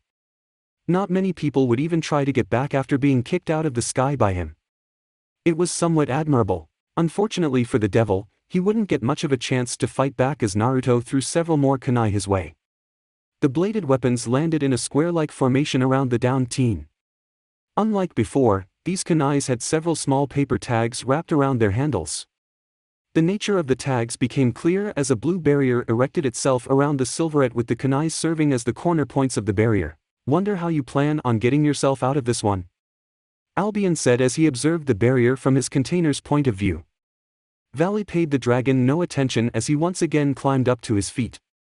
The barrier surrounding him allowed him enough room to take a couple steps in each direction, but it wasn't much. The devil took several tentative steps towards the barrier before slowly reaching out towards it. As soon as his fingers made contact with the barrier, they began to singe, causing the boy to release a loud hiss while retracting his arm. I promise you, you won't be able to force yourself out of that without missing a few body parts. So why don't you just sit back, relax and start talking? The blonde drawled out in a casual manner as he took a seat in front of the restrained devil. I advise that you actually listen to him. He is able to resist our divide and we have no idea the strength of this barrier. Lull him into a sense of security and convince him to release us, then we can move accordingly. Albion's voice echoed in Vala's head as the boy continued to glance in between the sitting blonde and the barrier. The devil contemplated his partner's words and the current situation he was in. From the blonde's demeanor, he didn't seem to be in a rush at all, which worried the devil. Confidence in this world meant one of two things: a large amount of strength and technique or an overwhelming sense of arrogance. And considering the way the blonde had knocked him out the sky and trapped him in this barrier, he was going to assume the blonde possessed the former. Vala sighed as he climbed to his hands and feet. He quickly transitioned to a sitting position before meeting eyes with Naruto. The blonde expression was still set in a bored mask as his eyes drilled into the devil. Vala met the shinobi's eyes as he began to speak. Fine, you want me to talk? I'll talk. Get comfortable though, this will take a while. The sound of a door slamming shut announced Naruto's return to his home. The blonde's subsequent sigh and groan further pronounced this fact as the boy immediately trudged towards his kitchen. His talk with Valley had been rather interesting. The first thing he had noticed was that the boy was a crappy liar. Everything out of his mouth was either half-truths or just complete lies. He couldn't exactly blame the devil. After all, he would have behaved the same way if someone was forcibly interrogating him. The devil had given him the bare minimum of his backstory. He claimed to have been of devil descent and had no fallen angel blood within him. The teen claimed to be Azazel's protege, a fact which seemed to add up pretty well considering the apparent closeness between the duo. The devil had also explained to him who exactly Barakiel and Shemhazai. When it was revealed that the two fallen angels were actually the right-hand men to Azazel, he had been taken by surprise. The two, even Shemhazai, had seemed much more competent than the perverted fallen angel, though he had yet to test either of the three in full combat. If what the devil was saying was true, he was pretty lucky he managed to catch them off guard with Hiration. The duo could have done plenty of damage to his shop and his customers. In the end, he had decided to allow the boy to go. He had even made sure to let the devil know that he was still welcome to work here. He seriously doubted that Valley would actually accept the offer, but he was still going to put it out there. I'm going to have to start adding more security seals to the shop since all these people know about it now. He released a groan as he thought of all the extra work he was going to have to put into his store. He decided he would let future Naruto deal with that. At the moment, all he wanted to focus on was a big bowl of ramen. The shinobi went to unseal his cabinet, but was stopped when he heard the subtle sound of footsteps coming from behind him. He couldn't help but want to sigh as the footsteps came closer and closer to him. I thought you were finished with the assassination attempts, Naruto said as he turned to face a stealthy Kuroka. The Nekasha was dressed in her usual outfit and stood frozen in a pose that a child would make if they were caught sneaking around. The look on the woman's face would have been pretty amusing to the blonde if Kuroka also didn't have a kitchen knife in her hand. I have no idea what you're talking about. The woman's words would have came off as convincing if she hadn't blatantly threw the knife away from herself in an attempt to hide her own guilt in the process. Naruto rolled his eyes at the Nekasha before turning back around to prepare his ramen. His and Kuroka relationship had since evolved from their initial meeting of each other. Now don't get him wrong, Naruto knew that the moment he released the seal around the Nekasha's neck, she would probably attempt to slit his throat, but she had become a lot less spiteful in her action and speakings towards him. She had actually admitted to enjoy the consistency of their arrangement. As long as he brought her home some sweets and dealt with her teasing, she would be satisfied. For now, I can't really smell Shiro-chan on you today, yet you reek of fallen angel. Are you neglecting my little sister again? The woman's voice was filled with mock anger as she attempted to turn the subject away from her mock assassination attempt. Naruto waved off the devil's comment as he set the pot of water down on his stove top to boil. She had to do stuff with her peerage tonight. We're actually going on a date tomorrow, so you can stop it with the me being a neglectful boyfriend act. Naruto commented as he dumped the contents of the ramen packet into the boiling water. Kuroka hummed thoughtfully to herself before a sly smirk suddenly made its way to her face. The smirk only seemed to grow as the girl slowly approached the unsuspecting blonde. So, have you and Kaneko done it yet? Kuroka had to hold in a giggle as she watched the blonde freeze up at her words. Within a second, the teen was now facing her with a large blush staining his cheeks. What type of question is that? You can't just ask stuff like that out of the blue. The boy's voice had raised an octave higher as his embarrassment leaked into his voice. The higher pitch served to amuse the Nekasha as she released a giggle before slinking even closer to Naruto. If it involves my sister, I have the right to know. Now answer my question, Naya. Have you and Chiron done it yet? If you have, I hope you were gentle with my little sister. She isn't built as tough as me. She emphasized her point by running her hands over her clothed body. That action, along with the woman's line of questioning, officially stunned the blonde as he started to stutter. Why you? You can't just. The shinobi, knowing that he had already lost the verbal confrontation with the woman, decided to just groan and turn away from her to save face. There was no point in continuing to face Kuroka if all he was going to do was embarrass himself even more. Just promise me you'll make me their godmother when they eventually pop out. I would do absolutely anything if you let me name one of them. Kuroka made sure her breasts were pressed fully against the boy's backside as she talked. It seemed the combination of her words and actions were too much for Naruto as the teen disappeared from the kitchen in a swirl of wind and leaves, leaving an amused Kuroka alone with his ramen. Chapter 17. And, warning, while this chapter definitely pushes the plot of the story further forward, there is a bunch of fluff. So if you find yourself allergic to fluff, feel free to skip over those parts. Enjoy the chapter. Bring them in. Michael's voice resonated throughout his massive office. The angel standing by the entrance gave the seraph a simple nod before opening the doors to the office. In came walking two females. By any standards, the two young girls could be considered beautiful, and the clothes they wore only accented that fact. Their attire consisted of black, skin-tight unitard that stopped right at thigh level. They both wore fingerless glove that extended almost the entire length of their arms. The more sedate of the duo had chin-length blue hair that clashed beautifully with her bright, yellow eyes. The girl's stature was upright and stiff as a white, hooded cloak hung from her shoulder. Strapped to her back was a massive broadsword that had a blue blade and a golden edge. The other girl seemed to be her polar opposite of her partner. She had dark, chestnut-colored hair that was styled in twintails and flowed down her whole back. Her posture was relaxed and carefree as a small smile was plastered across her face. Strapped to her waist was a simple long sword that shone brightly in the well-lit room. Irina and Zenobia. It is very nice to see you both again. I hope that you two are doing well. Michael started off the conversation in a friendly manner. He knew exactly the gravity of the mission he was about to assign the duo and felt that it was best to ease them into the situation. Zenobia responded with a simple nod of her head, her respect for man stopping her from giving a verbal response. Since birth, she had been trained under the teaching of exorcists, religious figureheads and angels. The level of respect and admiration she held for Michael and the other angels was unfathomable. Irina, on the other hand, had no qualms in verbally responding to the man. Similar to Zenobia, she had grown up under a very strict Christian background. Since birth, she had been taught about respecting the Lord and his followers. She just had a hard time restraining herself at times. She was the very definition of a devout Christian. Anyone who mocked her religion faced her wrath. "I'm doing fantastic, Michael Sama. I always love coming to heaven.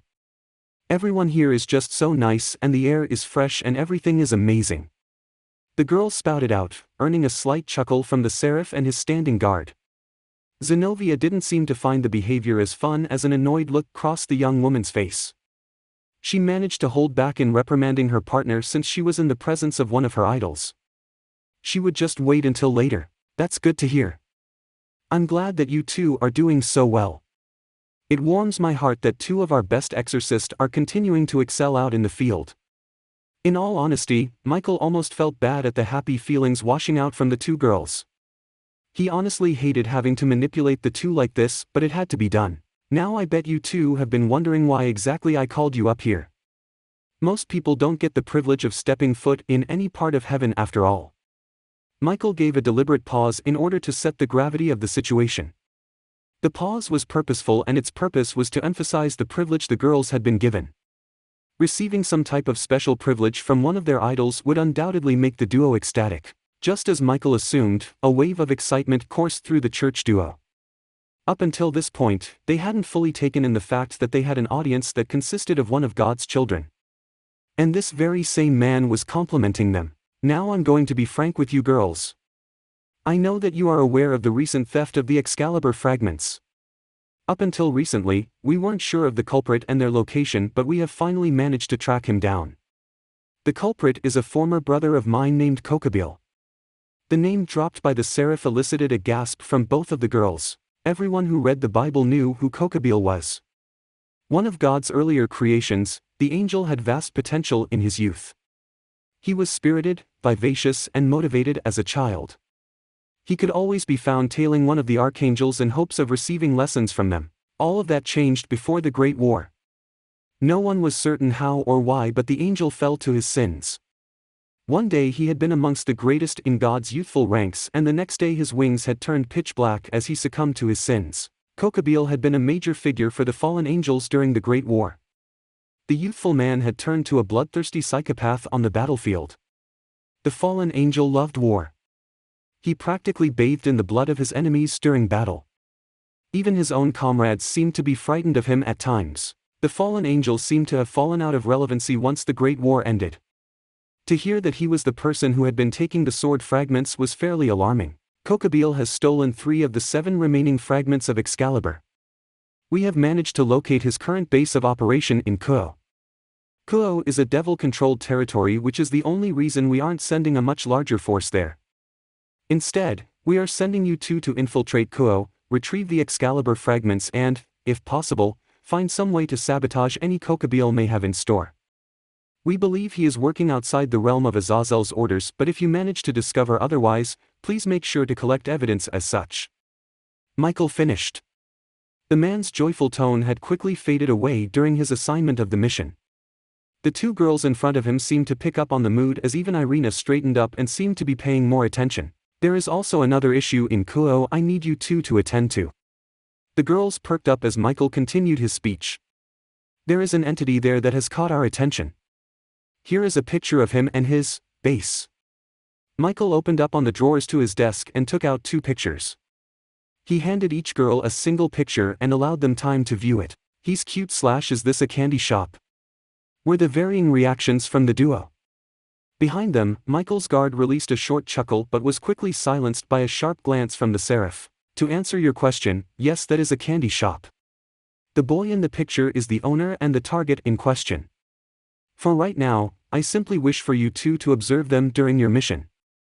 He is extremely dangerous. For your own safety, do not engage in any manner, and for the love of our Lord, do not let him know I sent you," Michael said, earning him another set of nods from the girl. A sigh of relief left the man's mouth as his happy disposition seemed to return to him. "Good. That is all, girls. I wish you both the best of luck and await your return. God bless both of you, Michael cheerfully said. A wide smile popped up on Irina's face, and even Zenobia had a small smile on her face at the man's cheery nature. They both offered him a low bow before being led out of the office. Do you think it was wise to send them into devil territory? Michael released a small sigh before spinning in his seat. Standing behind him was a smiling Gabriel who looked as beautiful and elegant as ever. Do you always eavesdrop in my meetings? The man asked his sister. She offered her brother a nonchalant shrug before walking forward and taking a seat on his desk, earning her a mock glare from him. She waved off the look before prompting him to continue to talk. Math. Just answer the question. Michael rolled his eyes at the immature response before slumping down into his seat. Do I think it was wise? No. Not really. Was it necessary? Absolutely. I'm not stupid. I know exactly what Kokabeel is doing. He has no need for Excalibur. He is simply attempting to goad me into responding harshly, which would incite war. Sending those two is the best way to deal with the situation, Michael commented as Gabriel childishly swung her legs back and forth. The woman released a small hum before swinging her legs onto her brother's desks, knocking off a multitude of papers and earning herself another glare from the man. What about telling them to spy on our little friend? Gabriel asked. Michael quickly lifted the woman's legs from off his desk before responding. I didn't tell anyone to spy on anyone. I simply told them to keep an eye on him. Michael's response earned him an incredulous look from his sister, which he promptly ignored. You're a terrible liar, Michael. You're a terrible everything, Gabriel. If you put that dress near me one more time, I promise I'll rip it to shreds. Kaniko's low and leveled voice carried through the entirety of the clubroom. The young girl was sat in her usual place on the couch, and sat right beside was her king, who had a yellow sundress in her hands. But you're going on a date. Don't you want to look nice? Rias questioned while dangling the sundress in what the redhead assumed to be an enticing manner. The sundress was quickly torn away from her grip, eliciting a yelp from the redhead. The Gremory had to watch as the sundress was shred to pieces by the rook's claws. The dress was promptly thrown back in the older girl's face, much to the amusement of the other devils in the room. If Kaniko doesn't want to dress up for her date, I think we should respect her decision, Ria-sama. Akino commented from her position across the room. The girl's words were lost on her king, since all of Ria's attention was focused on the torn dress. This dress cost me so much money and she just ripped it up, the girl muttered while holding the remnants of the sundress. Kaniko shook her head at the girl's overdramatic behavior while pushing herself off the couch. Where are you headed, Kaniko-san? Kiba asked from his position in the corner of the room as Kaniko walked to the door of the clubroom. From the corner of his eye, he could see Issei slowly making his over to Rias in order to comfort the girl. My date, were the girl's parting words as the door slammed behind her. Kiba offered her a small nod before redirecting his attention back on his king. The girl was still knelt on the couch while Issei was now sat beside her while awkwardly attempting to comfort her. The boy's attempts were obviously failing if the girl's far-off look and mumbling were anything to go by. I did so much begging to my brother. The things I had to say were some of the few words that were coming from the girl's mouth. Kiba shook his head at the girl's overdramatic behavior before pushing himself off the wall he was leaned against. Looks like he would have to fix this issue again. Night had quickly settled over the town of Kuo. It was Friday, so the weekend night activities were in full swing. Lights from varying shops, stores and restaurants could be seen from far away. In one of these restaurants was a rather interesting-looking couple. The male looked to be over a foot taller than the female even while they were sat at their table. His cheerful, almost sunny disposition seemed to be stark contrast to the girl's sedated and shy demeanor. I don't know why you took me to such a fancy place, Kaniko murmured out as she took a glance at her surroundings. To say that the restaurant they were in was expensive would be a massive understatement. One could gauge that just by the attire of the other occupants. Most were dressed in intricate kimonos adorned with different patterns and designs. Waiters dressed in fancy suits ran back and forth while dropping off varying sizes of platters filled with food. Well, I thought it was time for us to spend some time outside of my shop or the middle of the forest. Plus I heard this place has amazing sushi. Naruto commented while smirking at his girlfriend. Just by her reaction, he could tell the girl was feeling some embarrassment due to their current situation. The duo stood out immensely from everyone else in the restaurant. Naruto was dressed in a simple, white dress shirt that went well with the black suit pants he had on. Compared to the other males in restaurant, he looked like a delinquent with his wild hair and casual clothes. Kaneko was dressed in her usual school attire and was currently regretting not taking Rias up on her offer for the sundress. At least she wouldn't be getting all these weird looks from the other couples. I figured. Kaneko trailed off as her eyes slid over to Naruto. Unlike herself, the blonde seemed to have no problem with their current attire. He had on the same natural, carefree smile that he always seemed to have. The stares the duo were receiving didn't seem to be bothering him one bit. Naruto questioned, snapping Kaneko out of her thoughts. Her eyes made their way up to Naruto's and saw that there was now a spark of concern in them. Internally, Kaneko sighed to herself. Sometime it was hard having a boyfriend that cared so much. It made it hard for her to be mad at him. It's nothing, she mumbled while slinking down into her chair. It was unfair that she couldn't be angry at him. Excuse me, sir and ma'am. Both Naruto and Kaneko looked up and saw a waiter standing at the edge of their table with a tray of food in hand. A look of confusion crossed Kaneko's face as she realized that they have never ordered. Naruto, on the other hand, was attempting to hold in a chuckle at the adorably confused plastered across his girlfriend's face. You can set it down. Thank you, Naruto said, prompting the waiter to give a short bow of his head before setting down the tray. Now that the food was on table, Kaneko was able to get a good look at it. And boy did it look delicious. Row upon row of sushi sat in front of the young girl. Everything from tempura rolls to sashimi to dragon rolls were sat neatly in front of her with a large bowl of soy sauce placed gingerly to the side. A single pair of chopsticks were wrapped neatly and placed in front of a smug Naruto. So much. All of these are my favorites, Kaneko mumbled as her eyes glided over the enormous amount of seafood in front of her. She couldn't spot a single dish that she hadn't tasted before and absolutely loved. The devil was snapped out of her trance by the sound of chopsticks breaking apart. She tore her eyes away from the sushi in order to look up at Naruto, who was holding the only set of the wooden utensils. Just then, the realization that there was only one pair of chopsticks struck Kaneko. Why is there only one set? Kaneko questioned as Naruto reached down with the chopsticks and picked up a particularly tasty-looking tempura roll. I'm going to feed you, of course. I spent all day tasting and sampling sweets. I don't really need to eat. Now open up, Naruto said while moving the piece of sushi towards Kaneko's mouth. She immediately moved her backwards while looking around the restaurant once again in order to see if anyone was watching the exchange. I can feed myself though, she said as blood rushed to her cheeks. In all honesty, she absolutely loved being fed by the blonde. It was one of her favorite daily activities. But, with them being in this restaurant surrounded by other couples, she wasn't really up to it right now. Naruto rolled his eyes at the girl's reluctance before abruptly standing up from his seat, catching the attention of several people around them. The blonde made his way around the table to Kaneko's side before taking the seat next to her, his hand still holding onto the chopstick with the sushi. I know that you can feed yourself, but do you really want to feed yourself? Naruto asked while enticingly dangling the piece of sushi in front of the girl's face.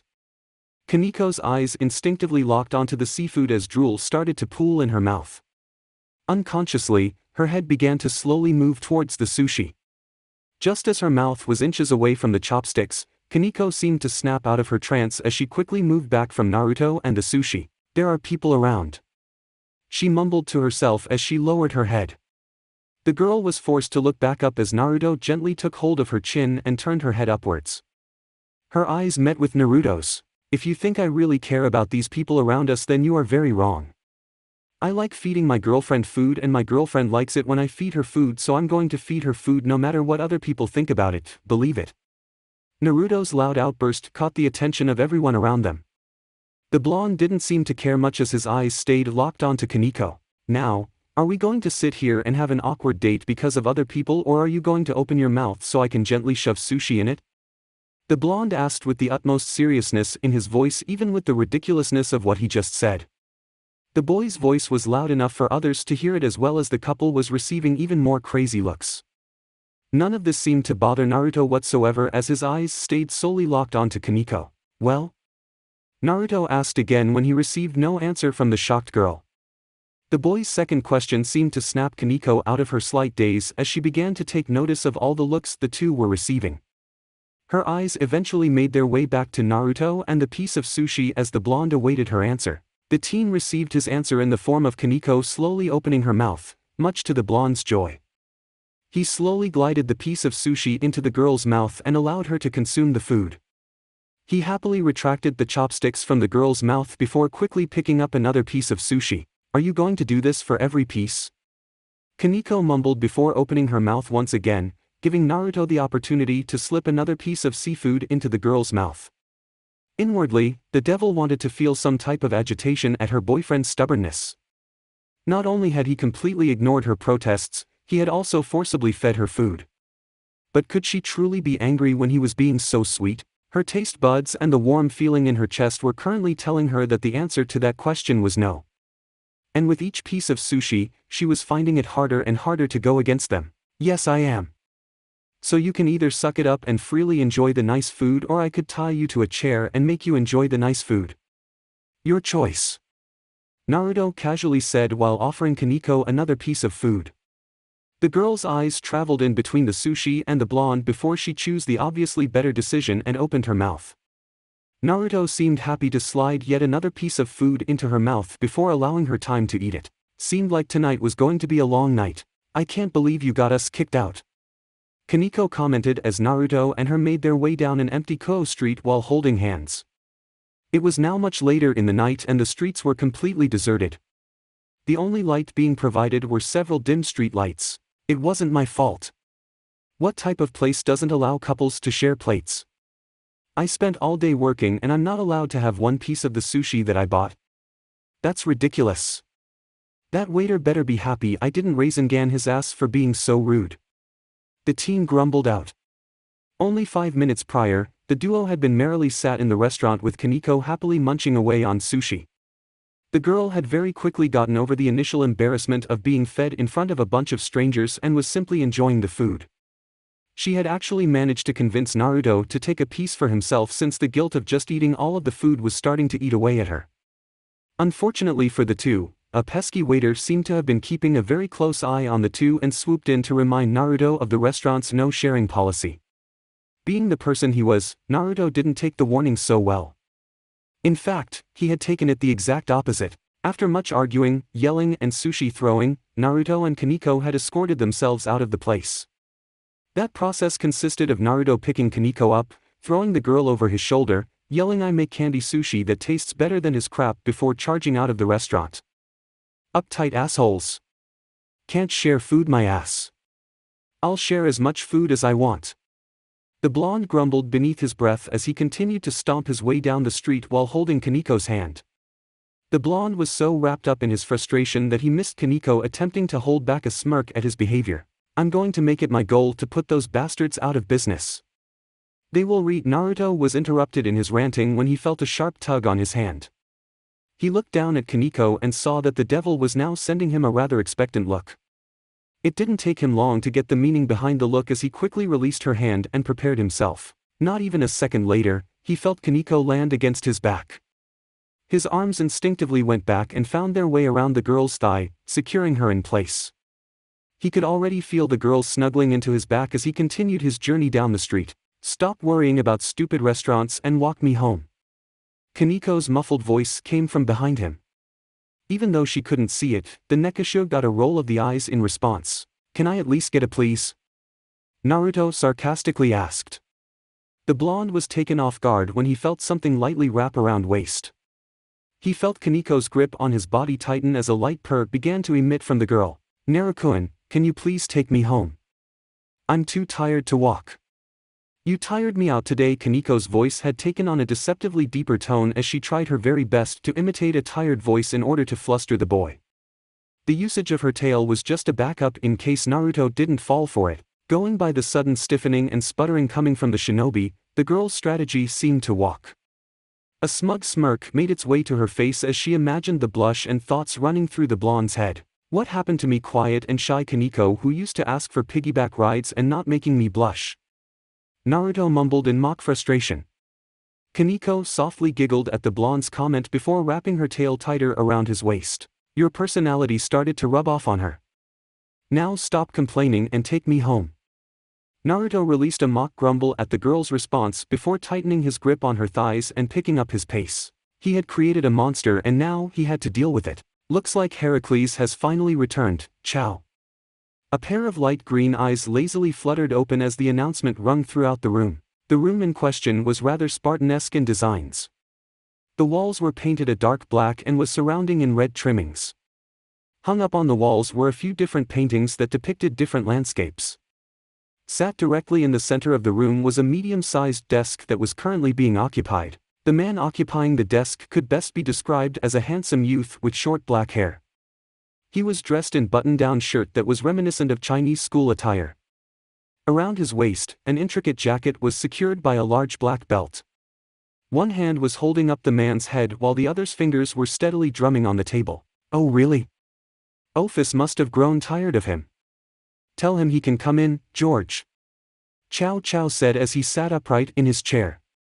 Several weeks ago, the dragon god had suddenly requested to borrow the Greek descendant. The tone of the message made it clear that there would be no compromising with the dragon, so Chow ordered Heracles off. He honestly didn't know nor cared what the girl wanted with the man. George gave his partner a small nod before pushing open the doors of the office. The sight that greeted the two men actually managed to take them off guard. Standing in the frame of the door was an obviously damaged Heracles. The man looked to be on his last leg. Every single one of his veins were visible and seemed to be pulsating with a sickly, gray light. Parts of his body was covered in cuts and bruises that were caked in dirt. The man's usual clothing was gone and was replaced with a shirt and a pair of pants that looked several sizes too small for him. His signature club was nowhere in sight. You're looking worse for wear. Chow commented as the Greek hobbled into the room. The man didn't seem to be too amused by the comment as he shot a glare at the faction leader. Shut your damn mouth, Chow. You have no idea what type of hell that bitch of a dragon has put me through. Hercules growled out as he stood in front of the desk. Chow raised a single eyebrow at the man's outburst before leaning back into his chair. Feel free to try and explain your plight to me. I'm all ears. Chow said, prompting Hercules to start the retelling of his experiences. Chow listened intently as the man explained Ophis poisoning him with her powers. That part had been rather interesting to him considering what he had planned for the dragon. To hear that the god's powers were poisonous to the man was slightly worrying, but he was sure he would find a way around that. Another thing that interested the man was the blonde that Hercules had been tasked with defeating. The Greek had been rather bitter during his retelling of his battles with the shinobi. From what Chow could glean from the man's recounting, the battles had been rather one-sided and embarrassing. But the part that had caught his attention was the Greek's persistence that the boy he faced was human. I'm telling you, he was a human. I didn't sense a single ounce of supernatural energy coming from him during our fights. I wouldn't lose to some mythical freak. Hercules insisted as he attempted to save the last remnants of his pride. In front of him, Chow sat silently laid back in his chair, seemingly taking in everything that had been said. This is all rather interesting. Go get yourself patched up. I'll deal with Ophis. Hercules didn't even bother to respond to the man as he promptly turned and left the office. George closed the door as soon as the man went stomping by before turning to gauge the man's reaction. Well? George articulated after several moments of silence. Very slowly, a grin began to work its way onto the man's face as he stood from his desk. Well, it looks like we have another piece added to our chess game. Time to see if he is playing for our side or the other. Chapter 18. Is this information accurate? A guttural voice sounded out from within the dark confines of the chamber. To say the room was pitch black would be a massive understatement. Not a single photon of light seemed to be able to find its way into the room. Yet its two occupants seemed to have no trouble conversing in it. Yes. The two have been spotted along the outskirts of Kuo. We've had several of our agents tracking them, but they seem to alone. Our SCO, the second voice was quickly silenced as wet squelching noise filled the air. The squelching turned into a wet gurgling sound as a loud thump quickly accompanied it. The gurgling continued for close to a full minute before it died away. Should have figured he wouldn't fall for the bait. That man is no idiot. The remaining voice spoke as a soft, creaking sound filled the dark chamber. The slow sound of footsteps echoed throughout the room as a small amount of light began to seep into the room. Well, if he won't start a war, I'll be happy to start one for him. And I'll start by showing Sirs X and Michael just how powerful the fallen angels have become. The voice proclaimed as the light grew stronger and stronger. The light finally grew strong enough for the owner of the voice to be revealed. The man had a sickly pale tone that almost seemed to glow in the dim light that had seeped into the room. He possessed long, silky black hair that flowed down and past his shoulders. His red eyes and pointy ears gave him a very impish appearance. 5 pairs of black wings extended from his shoulder blades. The light that had crept into the room also revealed what exactly had happened to the owner of the other voice.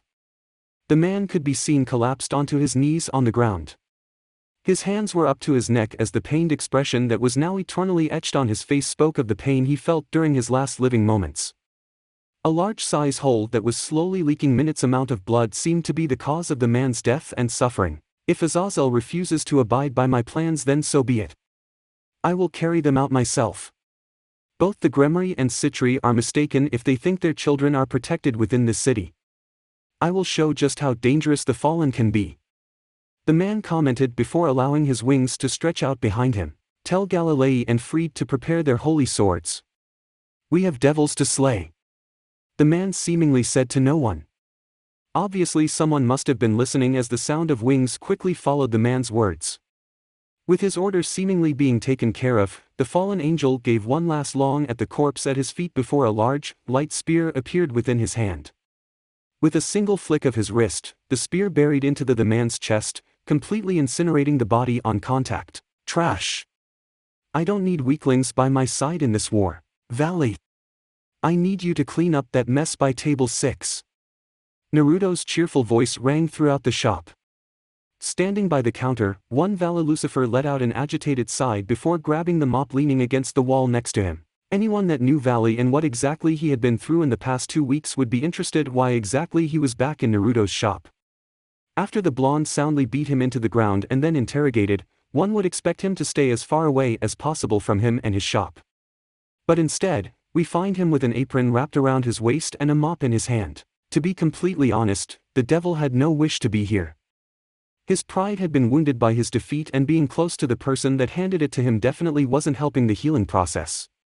But unfortunately, he didn't really have many options at this point. Azazel had cut him off.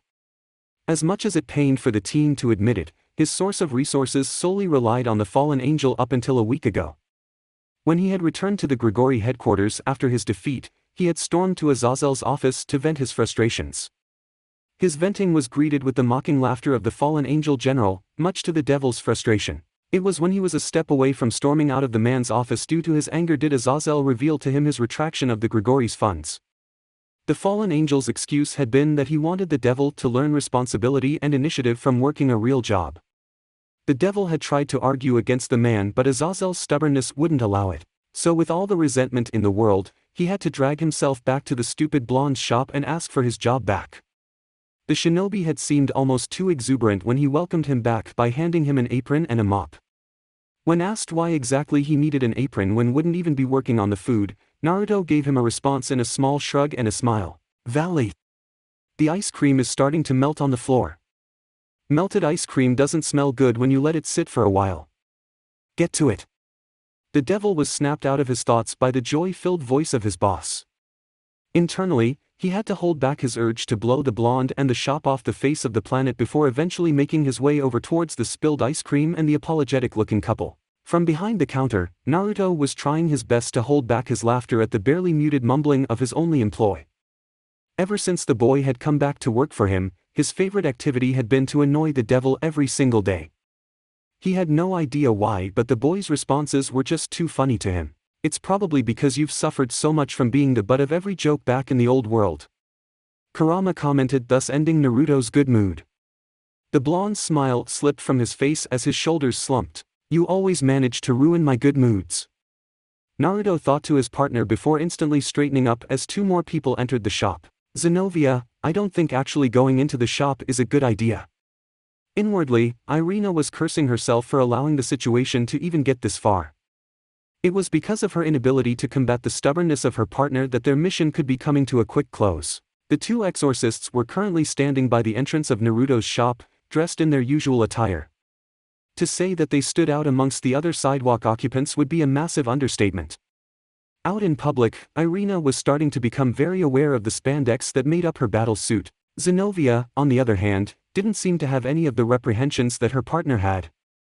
The girl stood confidently outside of Naruto's ship, her cloak hanging loosely from her shoulders while her hand rested on the cloth wrapping surrounding her sword. Nonsense. How do you expect us to observe our target if he is not within our sights? The stubborn exorcist commented while taking a glance within the shop window. Within the building, their blonde target seemed to shouting orders to the only other employee within the shop. The boy receiving the orders didn't seem to be enjoying it if his annoyed expression was anything to go by. Why don't we go attempt to find Kokobeel's hideout again and come back before closing time to tail him home? Irina suggested. This had been the duo's 5th day with Kuo and they had been having absolutely no luck in finding the fallen angel's base. This brought a lot of frustration to the headstrong and determined Zenobia. She had suggested scouting out their second target's location in order to take a break from finding the fallen angel. Irina had agreed, assuming that the duo would just find some relaxing spot and camp out. That illusion was shattered as she was literally dragged to the shop by her partner. It was only at the front of the shop that she was able to stop Zenobia and herself. We've been searching for that wretch for the past 5 days. I need a break from tracking his horrid stench. The girl commented while staring into the interior of the shop. Beside her, Irina had to hold in a sigh as her partner's behavior started to attract the attention of some of the other sidewalk goers. But, going in would take away the element of surprise. Plus Michael Sama said we shouldn't let him know that we weren't sent. Irina desperately responded. Once again, her suggestion was denied. Nonsense. Stealth is within our blood. He won't even notice our presence. Now, let us stop this pointless conversation. Our target could be plotting against us this very moment. Zenobia stated before making her way through the shop's door. Irina stared at the retreating form of her partner for several seconds before sighing and following her in. They stand out so much. Naruto thought to himself as the two girls made their way to a corner table. Their outfits were very revealing and attracted the attention of almost everyone in the shop. The blue-haired girl's billowing cape and oversized clothed sword definitely didn't help keep away the stares. The blonde one seemed to be aware of the stares and was trying her best to avoid the looks. The giant sword wielder seemed completely ignorant of the looks she was gaining as she sat down at a table and proceeded to stare directly at the blonde. She's not really that subtle, is she? Kurama asked as the girl continued to hold her glare on his container. Naruto nodded in agreement before shrugging and going back to his cooking. The girls weren't bothering him at the moment so he would allow them to stay. Zenobia, please stop staring. He's going to notice us. Irina begged her partner as she held her head down against the table. Immediately after entering the store, Zenobia had stomped her way over to the furthermost table, sat down at a chair and proceeded to stare at their target. The idea of stealth and subtlety were completely lost on the girl. Sometimes she cursed the girl's sheltered upbringing. It made her an amazing Christian and fighter but terrible at almost everything else. You worry too much. Our reconnaissance mission cannot truly be accomplished without careful observation. Our battle suits make us inconspicuous to the average human's eyes as well. We have nothing to fear. Zenobia commented before redirecting her attention back towards Naruto. To her right, Irina released another groan before slamming her head against the table. They were going to fail this mission so hard. Did the wielder of an Excalibur fragment just walk into the candy shop? Albion commented as Valley glanced at the duo out the side of his eye. The devil had been mopping away the ice cream mess when the exorcist duo had come walking into the shop. Their outfits were an absolute dead giveaway to their jobs. The giant sword strapped to her side was an even bigger giveaway. I'm pretty sure she just did. Valley thought back to his partner as he kept his eye on the duo. Exorcist and devils had never been the best of friends. The humans' abilities to wield swords made them a real bane to devil kind. If the duo discovered that he was a devil, he was sure it was going to cause a problem. Luckily, they didn't seem to have noticed him yet. Yeah, it would be such an issue if the two exorcists interrupted your diligent mopping. Albion's comment was literally dripping in sarcasm. Valley momentarily froze in his mopping as his grip on the mop increased enough to actually splinter the wood. The splintering continued for several seconds before Valet took in a deep breath and continued mopping. Please don't make the situation worse than it already is. I'm pretty sure my boss is already attempting to make each day of my job worse than the day before. What type of partner would I be if I didn't add to your misery? Also, warning. Your boss is walking towards the two exorcists. Vala's eyes zipped over to the shop's counter and saw that his partner was indeed correct as his boss had walked out from behind it. What is this idiot up to now? Valet thought to himself as he began to subtly prepare himself for a fight. Knowing how the blonde could annoy the life out of people, a fight wasn't too bad of an outcome. Oh my lord, he's making his way over here. I told you that we shouldn't have came here. I knew we were going to get caught. Michael Sama is going to be so mad. We should just run for it while we can. Irina frantically whispered as her eyes caught sight of Naruto making his way towards the duo. Earlier, it had seemed that the blonde had no interest in the duo, but all of a sudden he had seemed to focus all of his attention on them. Irina wanted to get up and run away immediately, but once again, Zenobia had different plans. Calm yourself. Your paranoia is getting the best of you. He is merely walking in this general dar. The girl was forced to cut herself off as Naruto placed himself on a direct path towards their table. By her side, Irina let out a loud groan as the blonde continued to close the distance separating the two groups. Zenobia, he's walking right towards us. We have to leave. Michael Sama told us to not engage in any manner and he's walking right towards us. The girl's franticism only seemed to increase as Naruto grew closer and closer. By her side, Zenovia's eyes were filled with uncertainty as they stared directly into Naruto's. The two had locked eyes only seconds ago, yet the stare felt like it lasted an eternity. The power behind his cerulean pair of eyes captivated her attention yet set every single nerve in her body on high alert. She wanted to get lost within those twin pools while also wanting to get as far away as possible from him. He. The exorcist was so engrossed in her stare that she couldn't even articulate her thoughts. She began to shake as the conflict ion in her body made her hesitate between grabbing her sword and swinging it at their approaching target or jumping headfirst through a window and returning to heaven with her tail tucked between her legs. Unfortunately for the duo, neither would get the chance to act as Naruto finally arrived at their table. The whole entire shop seemed to descend in silence as the two groups stared at one another.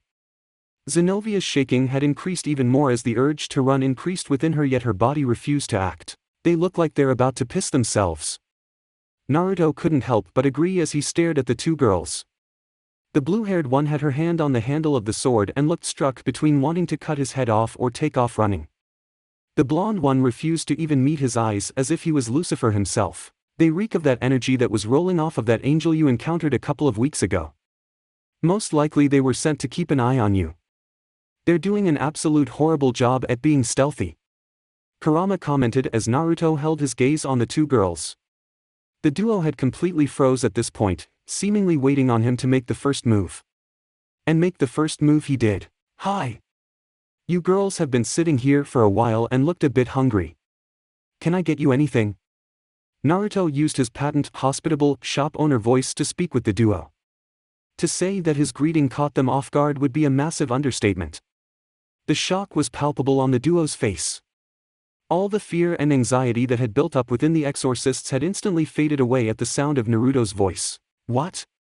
Was the only word Irina could articulate in the moment.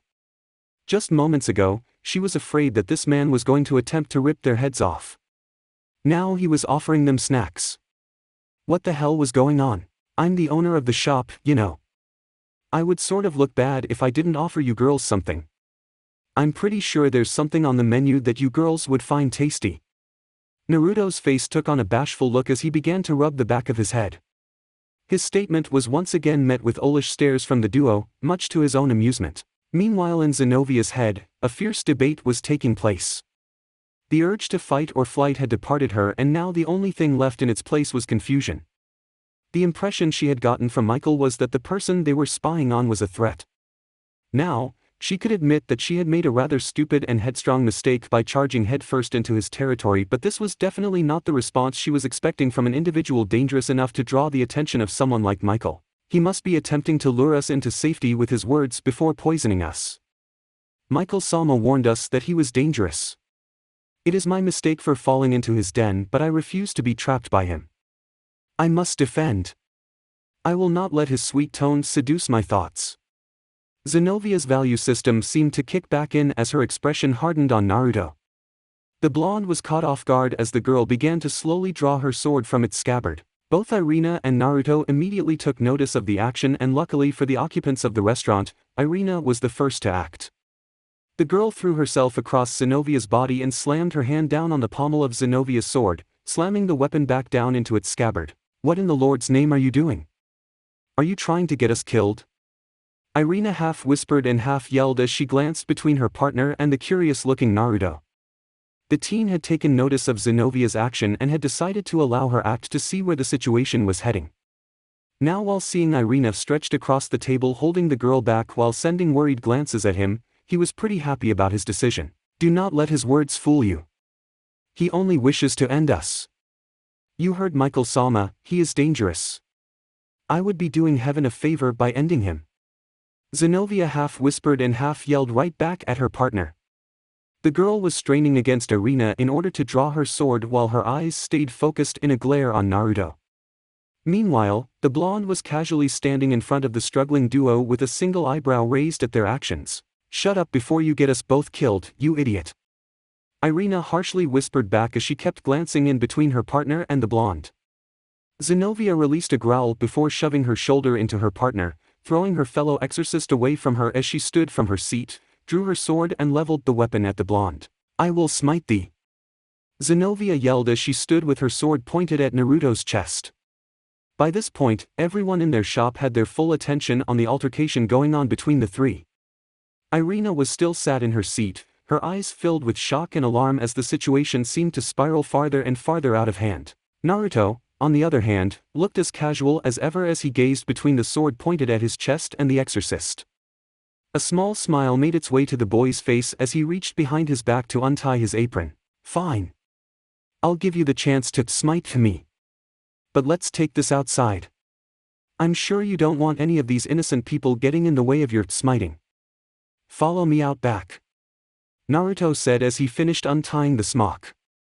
The boy twisted his body slightly before throwing the apron towards Valley.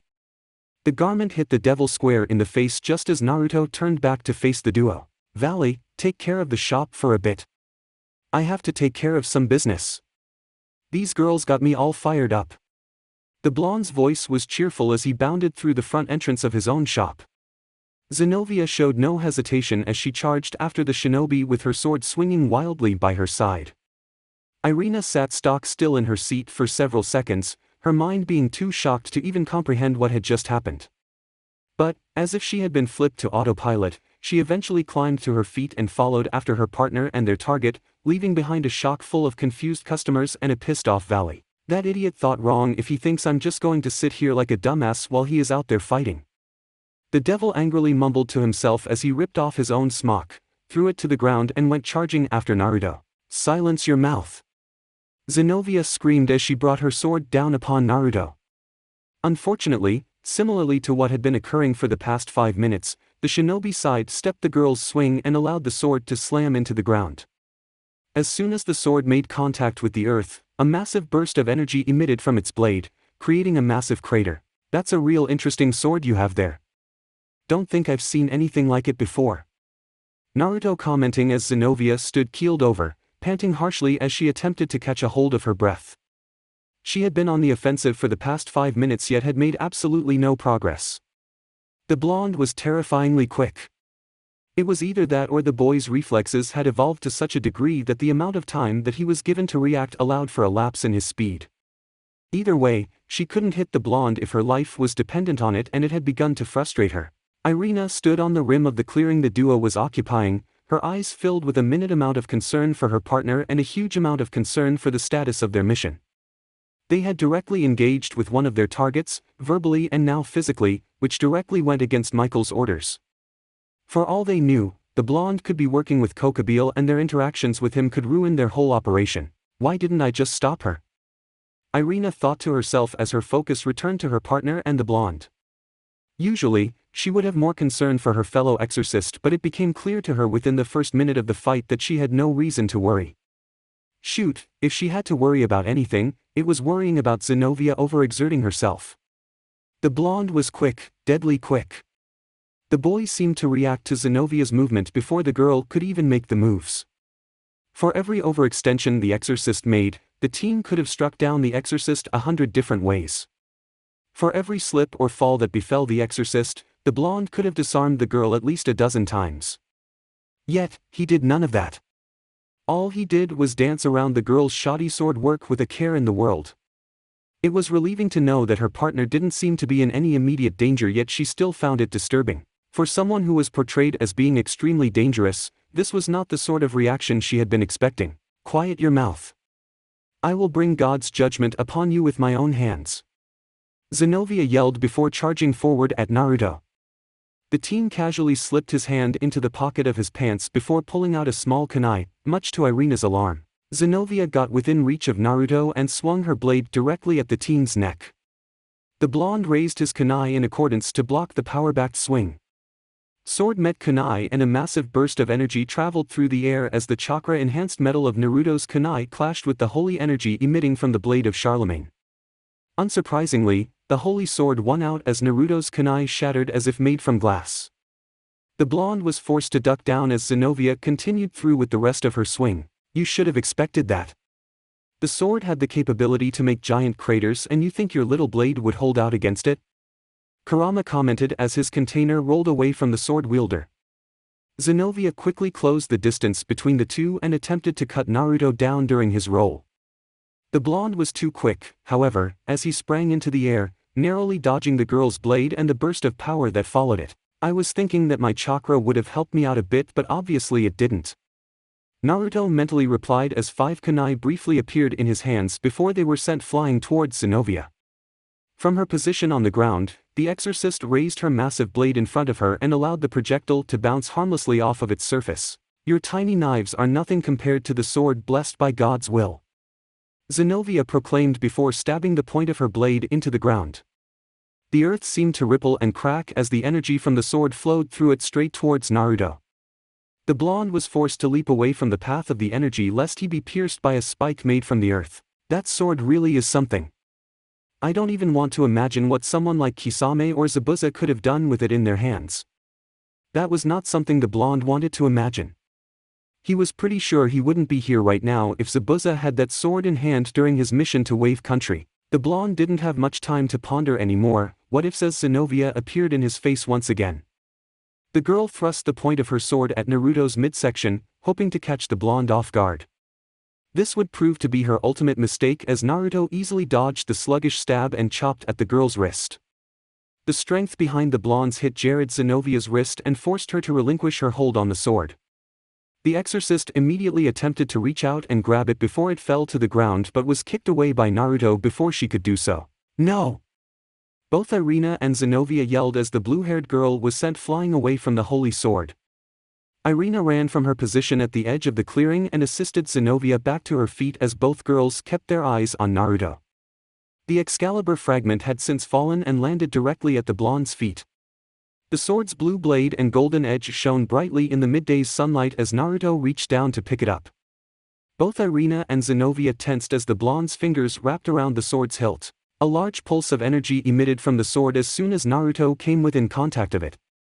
The pulse of energy spread throughout the entirety of the clearing, blowing back in grass and the leaves while also forcing the two exorcists to brace themselves against it. The pulse of energy seemed to spread outwards for a mile as the whole city of Kuo could feel it. Everyone from Kokabeel, who was hidden within the confines of his base, to Kaneko, who was suffering through the throes of education, felt the pulse wash over them. The energy coming from it was calming, serene almost. It made even the fallen angel's hate-filled heart skip a beat as the calming nature of the energy clashed with his anger. "Wow!" Irina commented as Naruto rose to his full height with Excalibur destruction in hand. The aura the blonde had held previously seemed to take on a whole new intensity as it literally glowed around him. He seemed almost holy in nature as he lackadaisically swung the blade side from side. "Seems that the sword is responding to your yin-yang chakra. Whatever energy coming from the sword seems to be similar to it," Kurama commented as Naruto took several practice swings. The sword was much lighter than what his size depicted it to be. The golden edge of the blade seemed to hum with energy as its hilt melded perfectly with his hand. "You think so?" I think it's responding to the natural energy. The pulse of energy felt very similar to the purified chakra I've been releasing into the forest. The blonde thoughtfully said to himself as he took his final swing of the sword before resting the blade against his shoulder while looking over at the duo of exorcists. The two were staring at him with clear shock in their eyes. It seemed that they hadn't expected him to be able to actually wield the sword. The sword must be similar to Samahata. Very picky with who wields it. Luckily for me, I'm really hard to turn down. Except to Sakura. Shut up, stupid fox. Someone report to me immediately what that energy was before I remove their head and extract that information myself. To say that Kokabeel was angry would be a vast understatement. The man was absolutely livid. And, of course, the source of this vast feeling of anger was our blonde shinobi friend. Unfortunately for the fallen angels working underneath the warmonger, they didn't know that. The energy seemed to have originated from the western half of Ko. I think everyone in the city felt it. Kokabeel growled at the information or the general lack of it. Anyone or anything that was strong enough to produce such a large amount of energy was something to be weary of. Someone find me what exactly made that energy immediately. I will not keep letting these unknowns stop my plans. Kaneko had to restrain her nekashu ears from unveiling themselves as a familiar wave of energy washed over her body. The girl was currently sat in the middle of one of her classes and thus did not have the luxury of being with her club members or her boyfriend where she could actually show her features. Instead, she was stuck within the confines of this classroom. I have a feeling that he's behind this somehow. The girl thought to herself as her eyes narrowed. The chances of Naruto somehow being the cause of that burst of energy were extremely large. Action and trouble seemed to revolve naturally around the blonde. He was like a magnet to it. Kaneko-san. The nekashu was brought out of her thoughts by a soft voice. She turned to her right and saw one of her classmates sat beside her. The student pointed towards the door where Kiba stood with his arm folded across his chest. Sorry to interrupt your class, everyone, but Kaneko's presence is needed at the moment. Her absence has already been cleared with the student council. The boy's words carried through the silent classroom and the teacher seemed to give no protest as Kaneko stood from her desk and exited the class. I wonder what trouble you've gotten into this time, Naruto. On the outskirts of Kuo, a certain black-haired human paused as he felt a wave of energy wash over him. The spear strapped loosely to his hip seemed to hum and glow in response to the energy as it dispersed through the air. A small smirk made its way to the human's face as he resumed his walk, now with much more urgency in his stride. I wonder if that's from our new friend. If this is just a taste of the power he possesses, I think we're going to be wonderful friends. Back with the trio, Irina had managed to recover from the shock of losing yet another fragment of Excalibur and had drawn her own sword at Naruto. I demand you relinquish possession of Excalibur immediately or you shall face the wrath of the church. The blonde screamed as Naruto casually stood at the opposite end of the field. The fear that had previously gripped her heart had increased tenfold as she realized the implications of their actions. Losing yet another piece of the Excalibur would not only weaken the church but would also draw the wrath of Michael onto them. She had to retrieve the fragment. Naruto raised an eyebrow at the girl's demand for glancing down at the shouldered sword. He glanced back up at the duo of exorcists before glancing back down at the sword.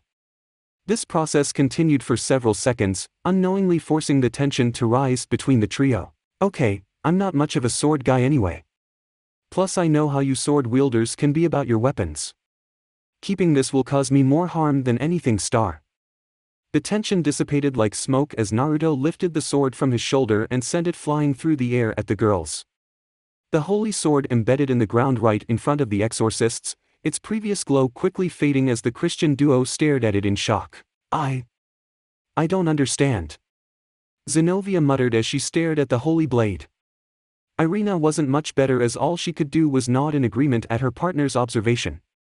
Naruto, sensing that the girls weren't talking anytime soon, decided that it was most likely the best time to leave. It was fun fighting with you girls. Feel free to stop by the shop anytime. Valley, if I beat you back, I'm docking your pay for the day. And with those words, the blonde disappeared from the clearing in a fluster of leaves. A loud series of cursing followed the blonde's comment before a blue flash of light briefly appeared within the foliage of a tree only to fade away shortly afterwards, leaving two dazed and confused exorcists in the clearing all alone. What in Lord's name just happened? I have absolutely no idea. And, have to admit, I'm a bit conflicted about this chapter. I'm not entirely sure how it's going to be received. The conflicted feelings mostly comes from Xenovia. In the manga and anime, she can act a bit idiotic at times, and I tried to play off of that in this chapter, but I hope I didn't overdo it. Don't worry, she won't be as bad in the future. That's it for part 4. Thank you for watching and see you in the next video.